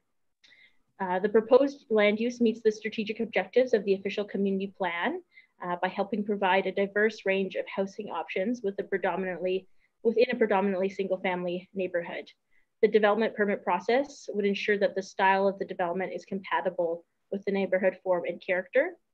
So most recently, a public hearing was held on August 10th, 2020, and all conditions have been met, and the applicant has requested that council give third reading and final consideration of the bylaws. The planning department supports amending the official community plan bylaw and the zoning bylaw for this application. Thank you. Thank you very much. Are there any questions on this one? Okay. All right, would somebody like to read the first? Actually, I'll go to Councillor Solda for these ones, and there's a number of motions there. All right, Madam Mayor, I move that the report of the public hearing held August 10th, 2020 regarding bylaw numbers 5006 and 5007 be received. Second, Madam Mayor. Moved and seconded, seeing no comments, all in favor? Carried. And go ahead, Councillor Solda. I'll move that the community plan amendment number 30, 5269 Pineo Road, Murphy bylaw number 5006 be read a third time. Second, Madam Mayor. Moved and seconded, seeing no questions, all in favor? Carried. I'll move that the official community plan amendment number 30, 5269 Pineo Road, Murphy bylaw number 5006 be now finally adopted, signed by the mayor and clerk, sealed with the corporate seal, and numbered 5006. Second, Madam Mayor. You moved and seconded, all in favor? Carried. I'll move that the zoning amendment number 39, 5269 Pineo Road, Murphy bylaw number 5007 be read a third time. Second, Madam Mayor. Moved and seconded. Any comments or questions? Seeing none, all in favor? Carried, thank you. And the last one. And finally, I move that the zoning bylaw amendment number 39, 5269 Pino Road, Murphy, bylaw number 5007 be now finally adopted, signed by the mayor and clerk, sealed with the corporate seal and numbered 5007. Second, Madam Mayor. Thank you. Any further comments?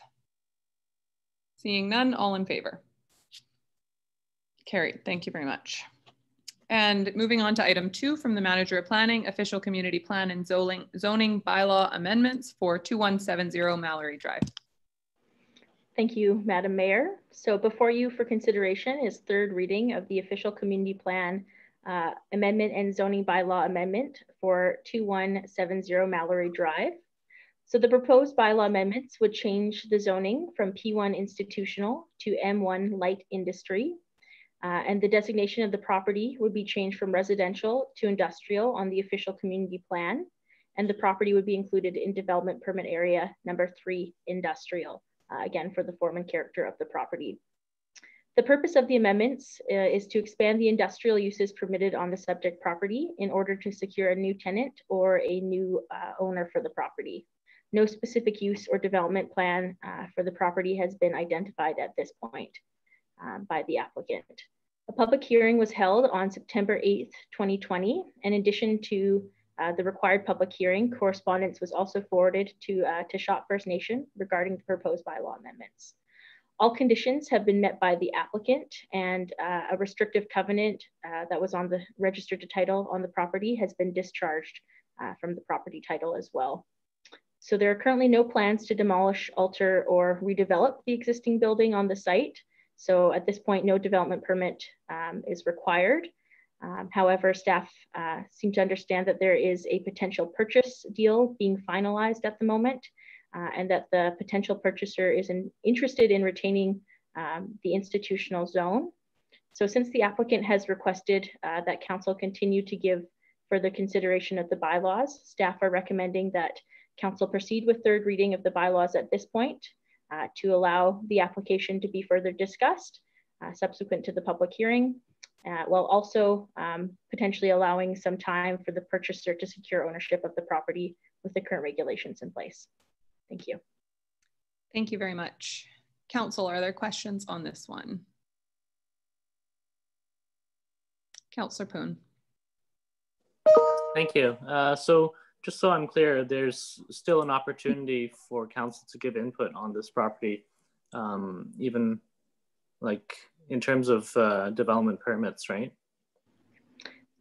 Thank you. Yes, through Madam Mayor, that would be correct. So there would still be a required final reading of the bylaws. And then if council chose to approve those bylaws at a future date, then there would be a development permit process that would regulate the form and character of the property. Absolutely.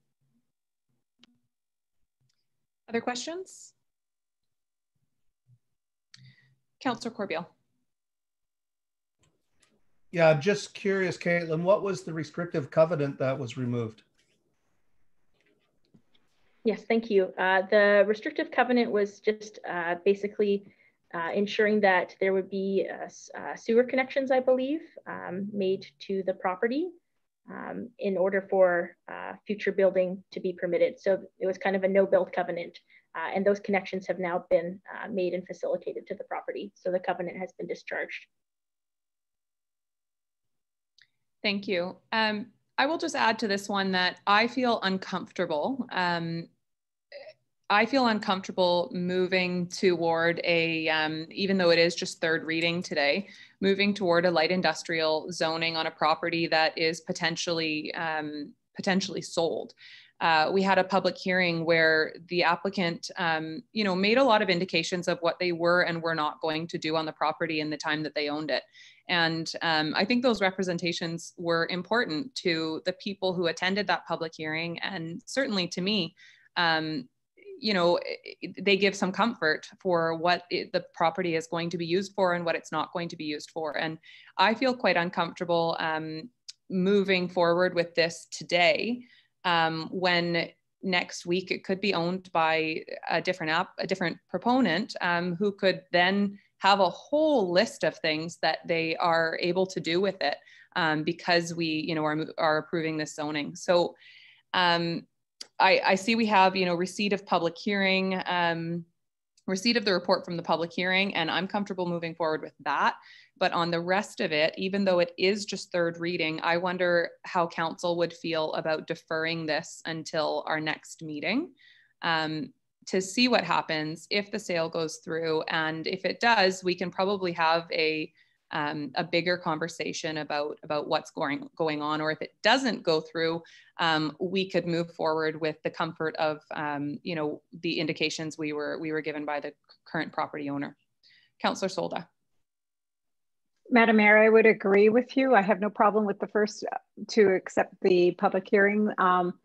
Plus, when a new owner takes over, how do we know they're going to say, hey, we're not going to do this? That's not good enough. The handshake thing is all gone now. It's all got to be in writing. So yeah, and that's exactly how I feel. And I certainly have confidence, and somewhat of a level of trust in the current owners as being good community members and business owners. And in a small town, we often have the privilege of knowing who we're doing business with, and that gives comfort. But when a property is pending a sale and we're considering a large change like this, I think it's important to be able to have a bit more information before. So my understanding, and maybe the planner could just correct me if I'm wrong here, but my understanding is kind of thinking this out loud. If the sale were to fall through, we delay this and come right back to the same motion, and we can pass it and continue to move forward. Nothing will have changed. If the sale does go through, and we would like more information from the new property owner about their intentions for the property, if they wanted to proceed, I would imagine that would trigger the need for a new public hearing because we'd be receiving new information. If we wanted to get more information from the new owner, we would likely need a new public hearing, which might be irrelevant because it sounds like they don't want the rezoning anyways, potentially. So yes, Madam Mayor, that is correct. If there was a change in the property, that would be considered new information, and therefore a public hearing, a second public hearing would be required, and we can't waive that public hearing because an OCP amendment is required with this application. That being said, from all my understandings, and I don't think I unfortunately can be public with who that potential purchaser is at this point, just because it's I guess private information, but their intent is fully not to proceed with the rezoning. So in some ways, reading the city controls the process in terms of the steps and the approvals. So giving third reading at this point doesn't hurt the current applicant. It enables them to continue to move forward, and council to then give further consideration based on whether or not that sale goes through. Thank you. So I think I completely hear you on third reading. I know third reading isn't passing yet, but I think third reading is a really strong indication that it will be passed. So I would prefer if we handle the report on the public hearing, and then I would like to defer until our next meeting to see if there is, potentially more information to come through. If not, we will come right back to this and we can go back to third reading. So that's what I'm going to suggest, but let's start with I'll move that the report from the public hearing held September 8th, 2020 regarding bylaws number 5009, 5010, and 5011 be received. Second, Madam Mayor. Moved and seconded. Any comments on that? Seeing none, all in favor? Carried, thank you. And then I'm going to move that we defer the third reading to come back at the next meeting, regular meeting of council. Second. Seconded by Councillor Poon. Any comments or concerns on this from council? Okay, seeing none, I will call the question. All in favor? None opposed. Oh, possibly opposed. Thank you very much. Carried. Okay, thank you for that, Caitlin. Moving on to item 3, we have the Manager of Planning, Advisory Planning Commission, proposed zoning bylaw amendment for faithful construction. Perfect. Thank you, Madam Mayor and Council.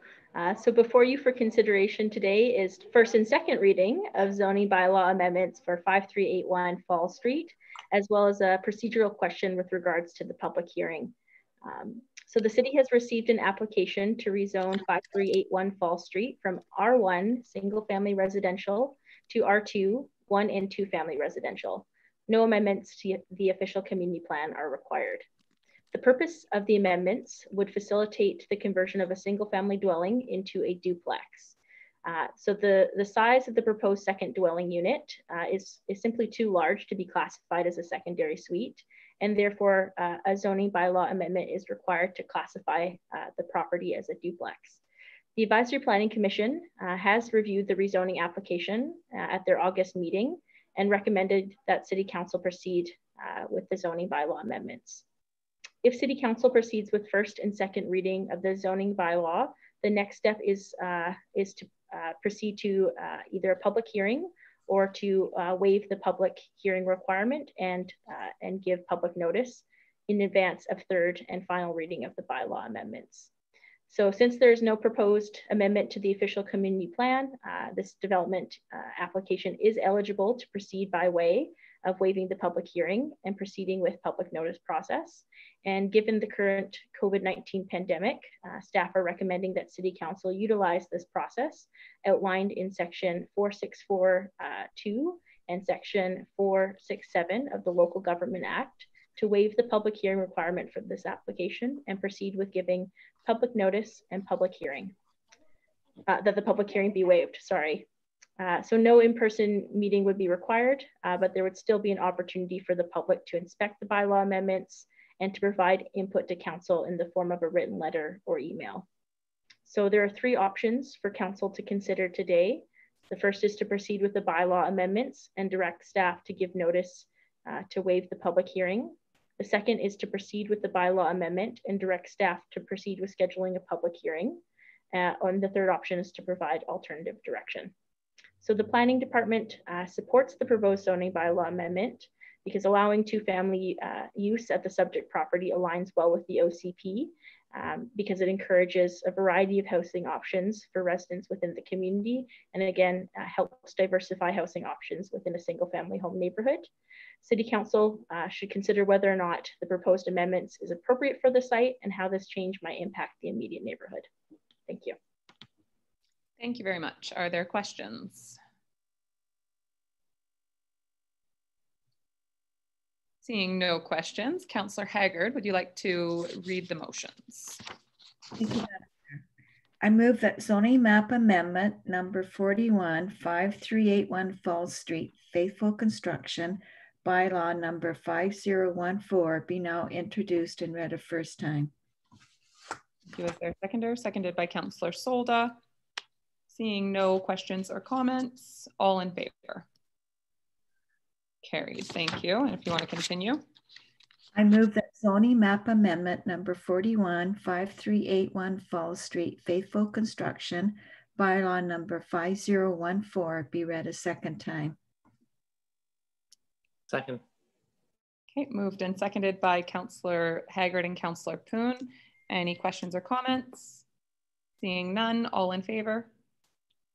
Carried.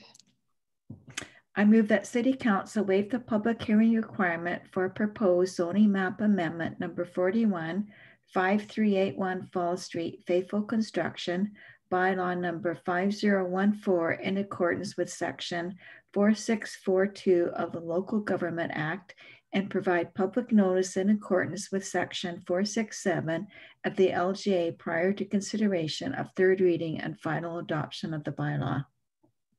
Thank you. Is there a second? Seconded by Councillor Poon, and seeing no comments, all in favor? Carried. Thank you. Council, we are at 4:55, so we're almost 3 hours, so we will need a motion to continue. I'm catching it before Councillor Washington can remind me. And I'm also thinking that we should maybe take a 5-minute break since in case anyone wants a glass of water or anything, since we've been going for a while and we have quite a few pages left in this agenda. So could we have a motion to continue our meeting beyond 3 hours? Moved by Councillor Poon, seconded by Councillor Washington. And a break, please. And a break, all in favor. Thank you. So Council, we will resume at 5 p.m.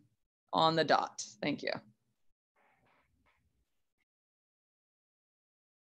Okay, I think that is everyone. So we will move on to item 4 from the Manager of Planning, proposed zoning bylaw amendments for 4202 and 4238 8th Avenue. Thank you, Madam Mayor and Council.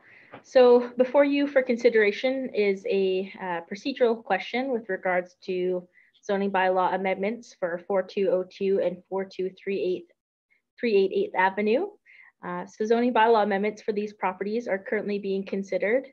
The purpose of the amendments is to rezone the subject properties from RM1 low density multifamily residential to RM3 high density multiple family residential zone, and to permit a site specific text amendment that would increase the number of stories to 5 and increase the maximum building height to 18 meters.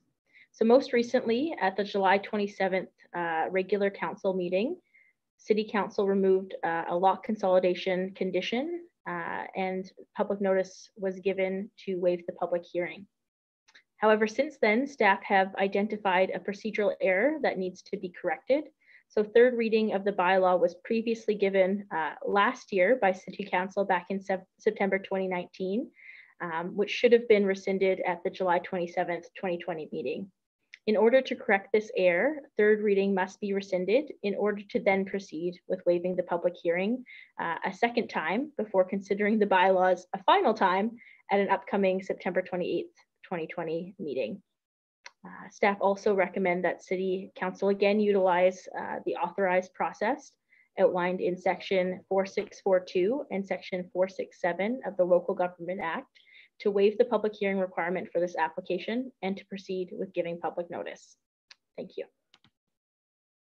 Thank you very much. Are there questions from council on this? Okay, seeing none. Councillor Washington, would you like to read the motions? Thank you, Madam Mayor.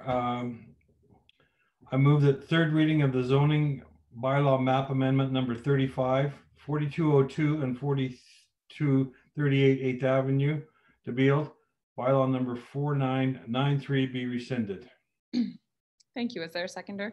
Seconded by Councillor Solda. Any questions on this? Seeing none, all in favor? Carried. Thank you. If you want to continue.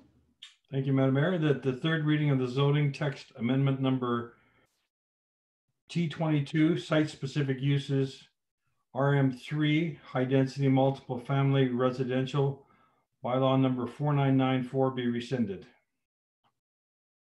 Seconded by Councillor Solda. Seeing no comments, all in favor?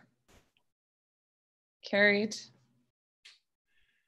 And that the City Council waive the public hearing requirement for the proposed zoning bylaw map amendment number 35, 4202 and 4235 8th Avenue, DeBelle, bylaw number 4993 in accordance with the section 4642 of the Local Government Act, LGA, and provide the public with notice of in accordance with section 467 of the LGA prior to consideration of further readings of the bylaw. Thank you. Seconded by Councillor Poon. Any questions? The only question I have for the Manager of Planning is if we have any indication of if this development is planning to move forward. And I only ask because when we had the public hearing, they were a little bit wishy-washy on, if they were moving forward or just kind of, still in the planning process. It sounded like there was a couple of partners involved. And so just wondering if we've had any updates since then. No real updates at this point in terms of whether or not it's proceeding immediately. And my indication for that is there's not a development permit application that has been submitted. Typically, when we get this close to the end of a rezoning for something like this, we would expect a development permit submission, or at least some pre-application discussions to be occurring. And we haven't got that yet. That could certainly be, of course, just because COVID and things are kind of a little bit all over the place for many different people right now. I suspect that the intent is to proceed, but I don't have any specific indication of that. Sure. Thank you very much for clarifying. Okay, we have the motion moved and seconded. All in favor? Carried. Thank you very much. Okay, correspondence for action, and item number 1 is a letter dated August 12th from Deborah Hamilton, co-chair of the Community Action Team, requesting the city assume the role of facilitator and guide. Questions, comments?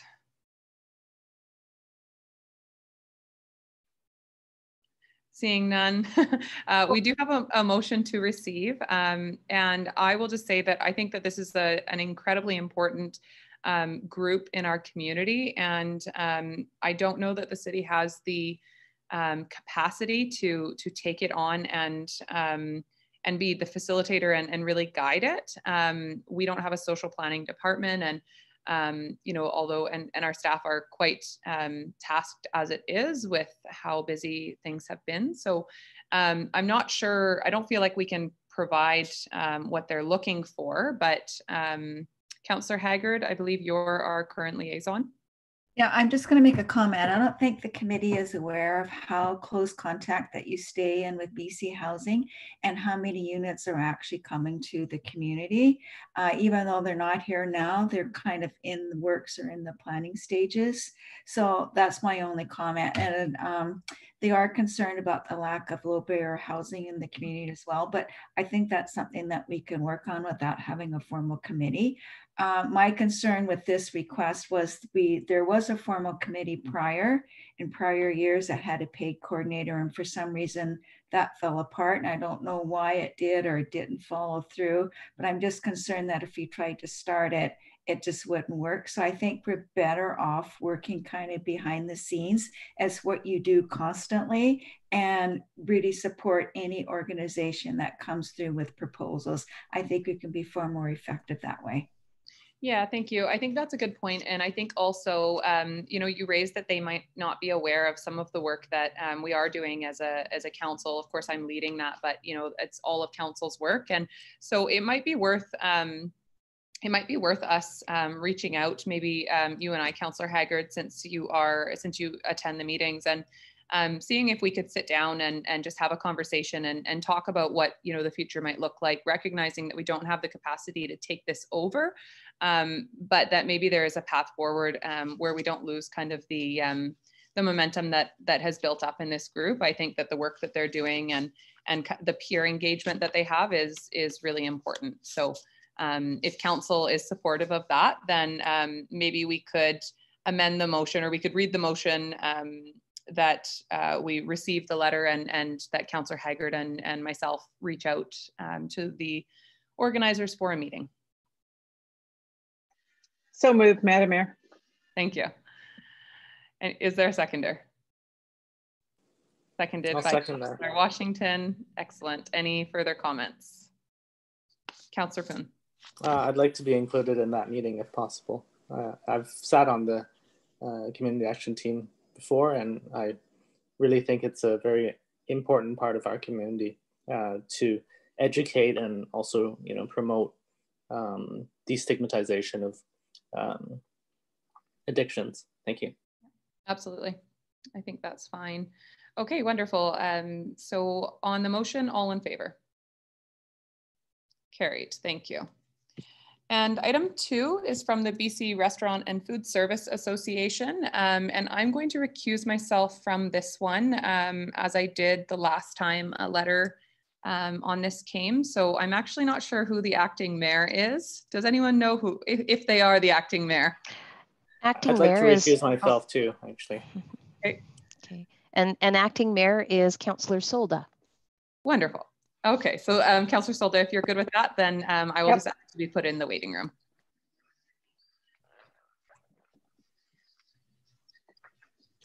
Are we? Oh, we're still there. So the rest of council. So the BC Restaurant and Food Services Association, Beverage License, BC Craft Bureau Guild, and BC Wine Institute. Anybody want to make comment? Or Twyla, do you want to just read what they want, basically? Certainly. They are looking for, on behalf of the BC Restaurant and Food Services Association, the Alliance of Beverage Licensees, and the BC Craft Brewers Guide, we are writing to thank you for expanding outdoor dining in your municipality.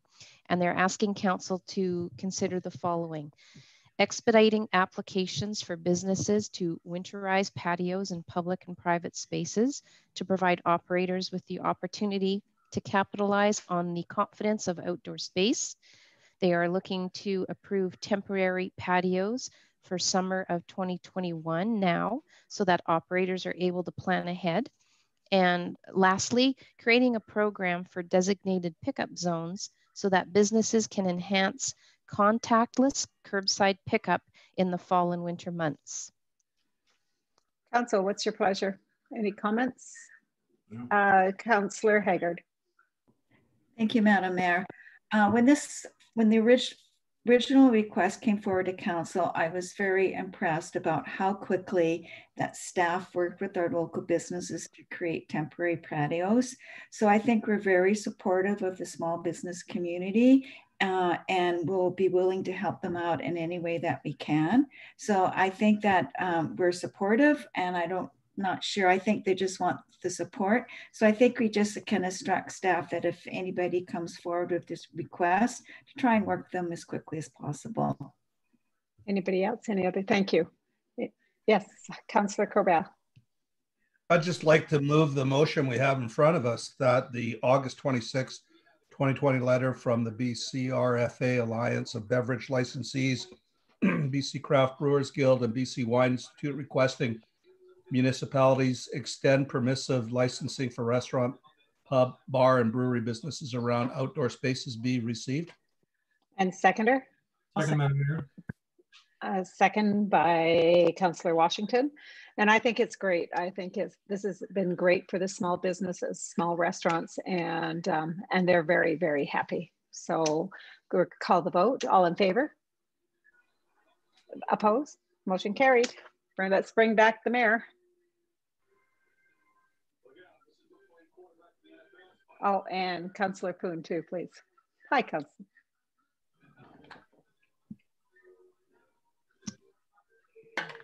Okay, let me just get my screen back to normal here.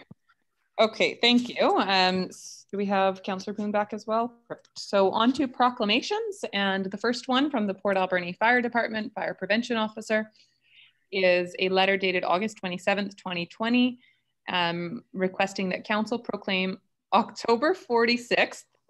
I'm thinking maybe October 26th, but okay, maybe October 6th until October 10th as Fire Prevention Week in Port Alberni.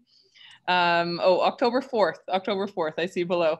Anyways, not the 46th. Would somebody like to move that motion? So moved. Second. Moved and seconded. All in favor? Carried. Thank you. And item 2 from the Recycling Council of British Columbia is an email dated August 11th requesting that council proclaim October 19th through October 25th, 2020 as Waste Reduction Week in Port Alberni. Motion to concur. Thank you.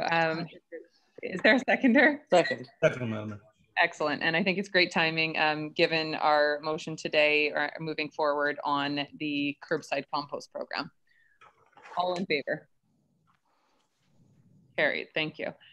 And item 3 from the Port Alberni Association for Community Living, a letter dated September 1st, 2020, requesting that council proclaim the month of October 2020 as Community Inclusion Month in Port Alberni.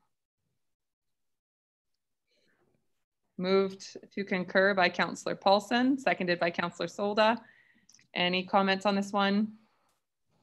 My only comment is just, you know, happy to support the great work that PACL does in our community. All in favor? Carried. And item 4 from the Canadian Institute of Forestry and Resource Works Society, an email dated September 3rd, 2020, requesting that Council proclaim the week of September 20th to 26th as National Forest Week in Port Alberni. Would somebody like to move this? So moved. Second. Seconded by Councillor Poon. All in favor? Carried. Thank you. And correspondence for information. City Clerk, would you like to read these out?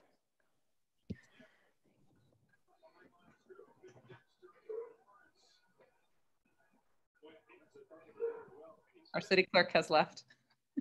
I will read them out.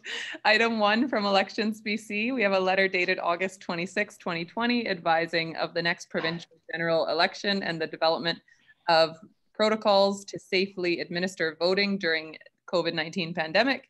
And item 2 from Minister Claire Trevena, Ministry of Transportation and Infrastructure, which is a letter received August 18th, 2020 from Minister Claire Trevena, providing an update on the recent announcements of federal and provincial funding support for municipalities and transit services across Canada.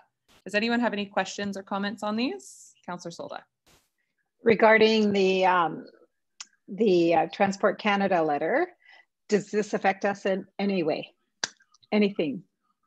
Money? Do you mean the Minister of Transportation letter? Yes.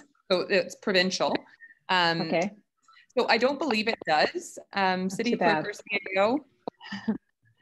We know that there's some funding available for transit. Tim, are you able to speak to anything specific? Madam Mayor, nothing specific. I see by the letter that they're making us aware that funding's been allocated and they'll be taking input from stakeholders and local governments to see how to spend that money. Mm-hmm. Too bad. We could have helped them. Yeah, and it's not too late. I think just at this point, there's, you know, yeah, just for our information. Thank you. Would somebody like to move receipt of the correspondence? Move to receive items 1 and 2. Thank you. Is there a seconder? Seconded by Councillor Corbeil. Seeing no comments, all in favor? Carried. And no report from in camera today. So we have council reports. Any items councillors would like to highlight from their reports? Okay, I will just highlight that not from reports, but just to comment that this week is UBCM week. So although we are not officially attending a conference this week, Council does have several meetings with provincial ministers on a range of topics. So we will try to keep the community informed, and certainly we'll work with, we usually work with Dave Weewichar at the Peak to get that information out about the topics that we're bringing forward to the provincial government for support on throughout the course of the week. And I will say as well that it is, you know, that COVID has changed a lot of things, and certainly missing UBCM and AVICC this year and FCM has taken away a great opportunity to network with some of the other communities out there. And although it is certainly a cost saving, and I think that's a great thing, I think we certainly lose that connection with what other communities are doing. So I know some of us have been trying to keep that up and trying to connect with the contacts we have in other communities, but we're certainly remembering it this week, that it would have been nice to be connecting directly and going to sessions where we can hear from other councillors and communities. So we know we'll have a virtual conference that will do some of that, but not quite the same. Okay, with that, would anybody like to move receipt of the council reports? Move receipt. Is there a seconder? Seconded by Councillor Corbeil. All in favor? Carried. And is there any new business? Okay, hearing none. Are there any questions for question period? Yes, Madam Mayor, we have a question from Mr. Neil Anderson. asking, why has there never been any discussion or final report by council on the concerns raised on the renovations of the Kingsway Hotel? Why did Councillor Poon not recuse herself from discussions today on the port pub issue, as many of the issues applied to the Kingsway? Okay, so I certainly don't see a connection with the Kingsway and the port pub issues. A remedial action is very, very specific to a property, a specific property. And as CAO, do you want to comment on there being a final report? I know I did connect with Mr. Anderson when he raised this recently in an email, and put him in touch with staff to answer any further questions that he did have. And of course, the stop work order, I believe, has been lifted and things satisfied. So, and sorry, Councillor Poon, I didn't give you an opportunity. I just kept talking, didn't give you an opportunity if you want to recuse yourself. Yes, I'd like to recuse myself based on being a representative of the owner. Thank you. Thank you.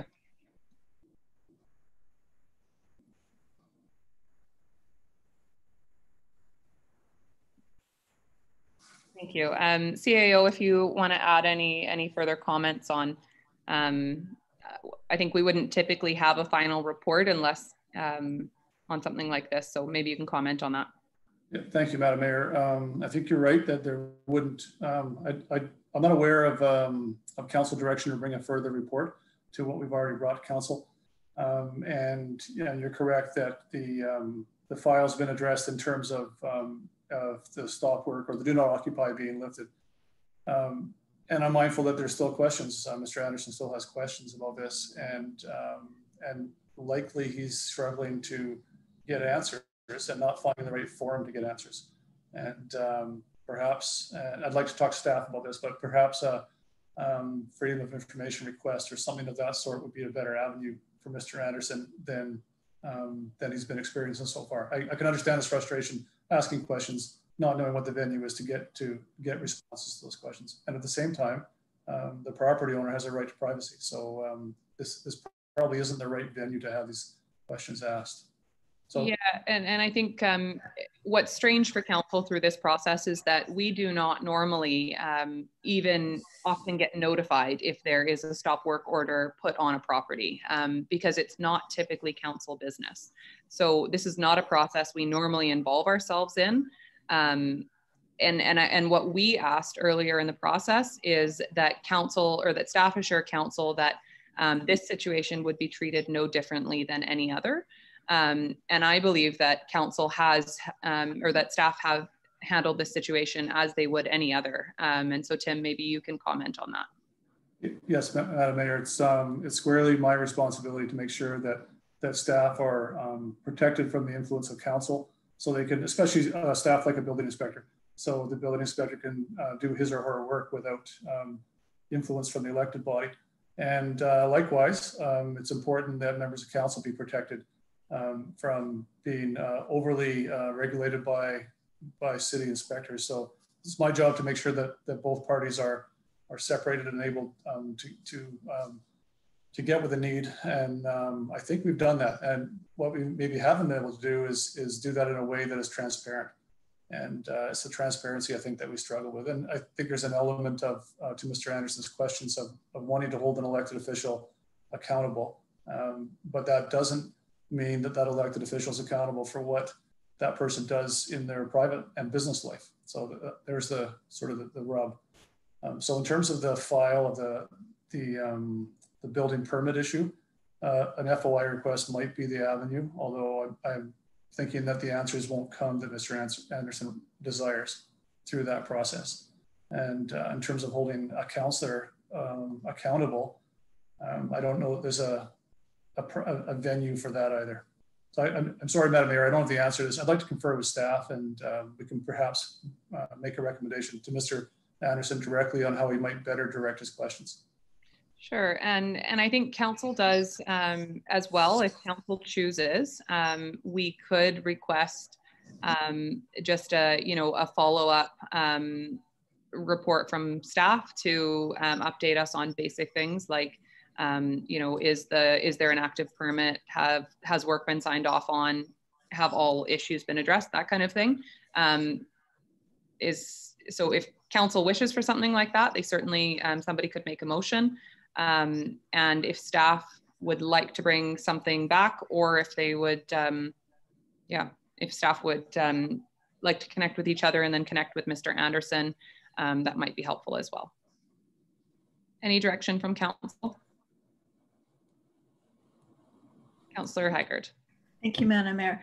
I think you have to treat this as any other person in the community, and I think you have to trust staff that they've done their jobs to the best of their ability to ensure that the business owner has followed all the rules and regulations, and if they haven't, it's up to staff to follow up. I don't think it's up to City Council to do any kind of follow-up on this kind of incident. Thank you. Councillor Solda. Yeah, but city councillors, even all of us, must realize we're a public member, right? And people are going to take notes. So I agree with everybody, but remember, we are also in the public. We're in the public eye, and we have to be able to answer questions too. Absolutely. And Councillor Solda, I think that's a great point. And, you know, as much as we would all love to be somewhat entitled to our privacy, the reality is that people will, I would love to have a little bit more privacy in my life, but, you know, people will hold us to a higher standard, and we certainly should live to that higher standard as well. So I can understand the frustration from the public if they feel that that is not being done. That said, I do personally see this as a staff level issue, and I have confidence that our staff has handled this, you know, and ensured that it is treated as any other file would be. If there is reason to think that it hasn't, then I believe that's when it becomes a council matter. So if that concern comes forward in any legitimate way, then I believe council needs to explore the issue further. But if it's just a matter of a permit and going through process with the building inspector, then I don't see a current need for us to insert ourselves into the issue. But of course, council could make any motion they wish. So seeing nothing from council, I think we will continue on with our meeting and invite Councillor Poon back into the meeting. And Madam Mayor, while Councillor Poon is rejoining the meeting, I do have 2 additional questions that have come in. Sure, go ahead. Okay, this one is from Russell Dyson. And it starts, Mayor and Council, thank you for this time to ask a very important question. Approximately 18 years ago, I joined the city team. Over the years, we faced many complex projects, from rat houses to general elections, from smelters to industrial tax default. We celebrated hockey bills to under 17s. We faced questions, opinions, and immense public support. All along the way, we were supported with the unwavering professional support of a great deputy and now city clerk. Mayor and Council, will you please let me say thank you to Davina and good luck in her retirement. Mm-hmm. Thank you for that. And the second question that I have is, I wish to convey a very strong message concerning today's meeting. This matter is of an urgent and pressing nature and relates to the resources and well-being of the municipality. It is a message that is so important, it is coming to you from across the Beaufort Range. This message is as follows. Happy retirement, Davina. Davina's service and dedication to the community is most admirable. Her professionalism and customer service has truly set the standard for what a city clerk should be, and I wish her the very best. Thank you for consideration of this comment, and that's from Jake Martins. Oh, wonderful. Thank you. Thank you for both of those. Okay, so with that, would somebody like to move adjournment? Moved by Councillor Paulson, seconded by Councillor Solda. All in favor? Carried. Thank you very much. And council will see you back shortly.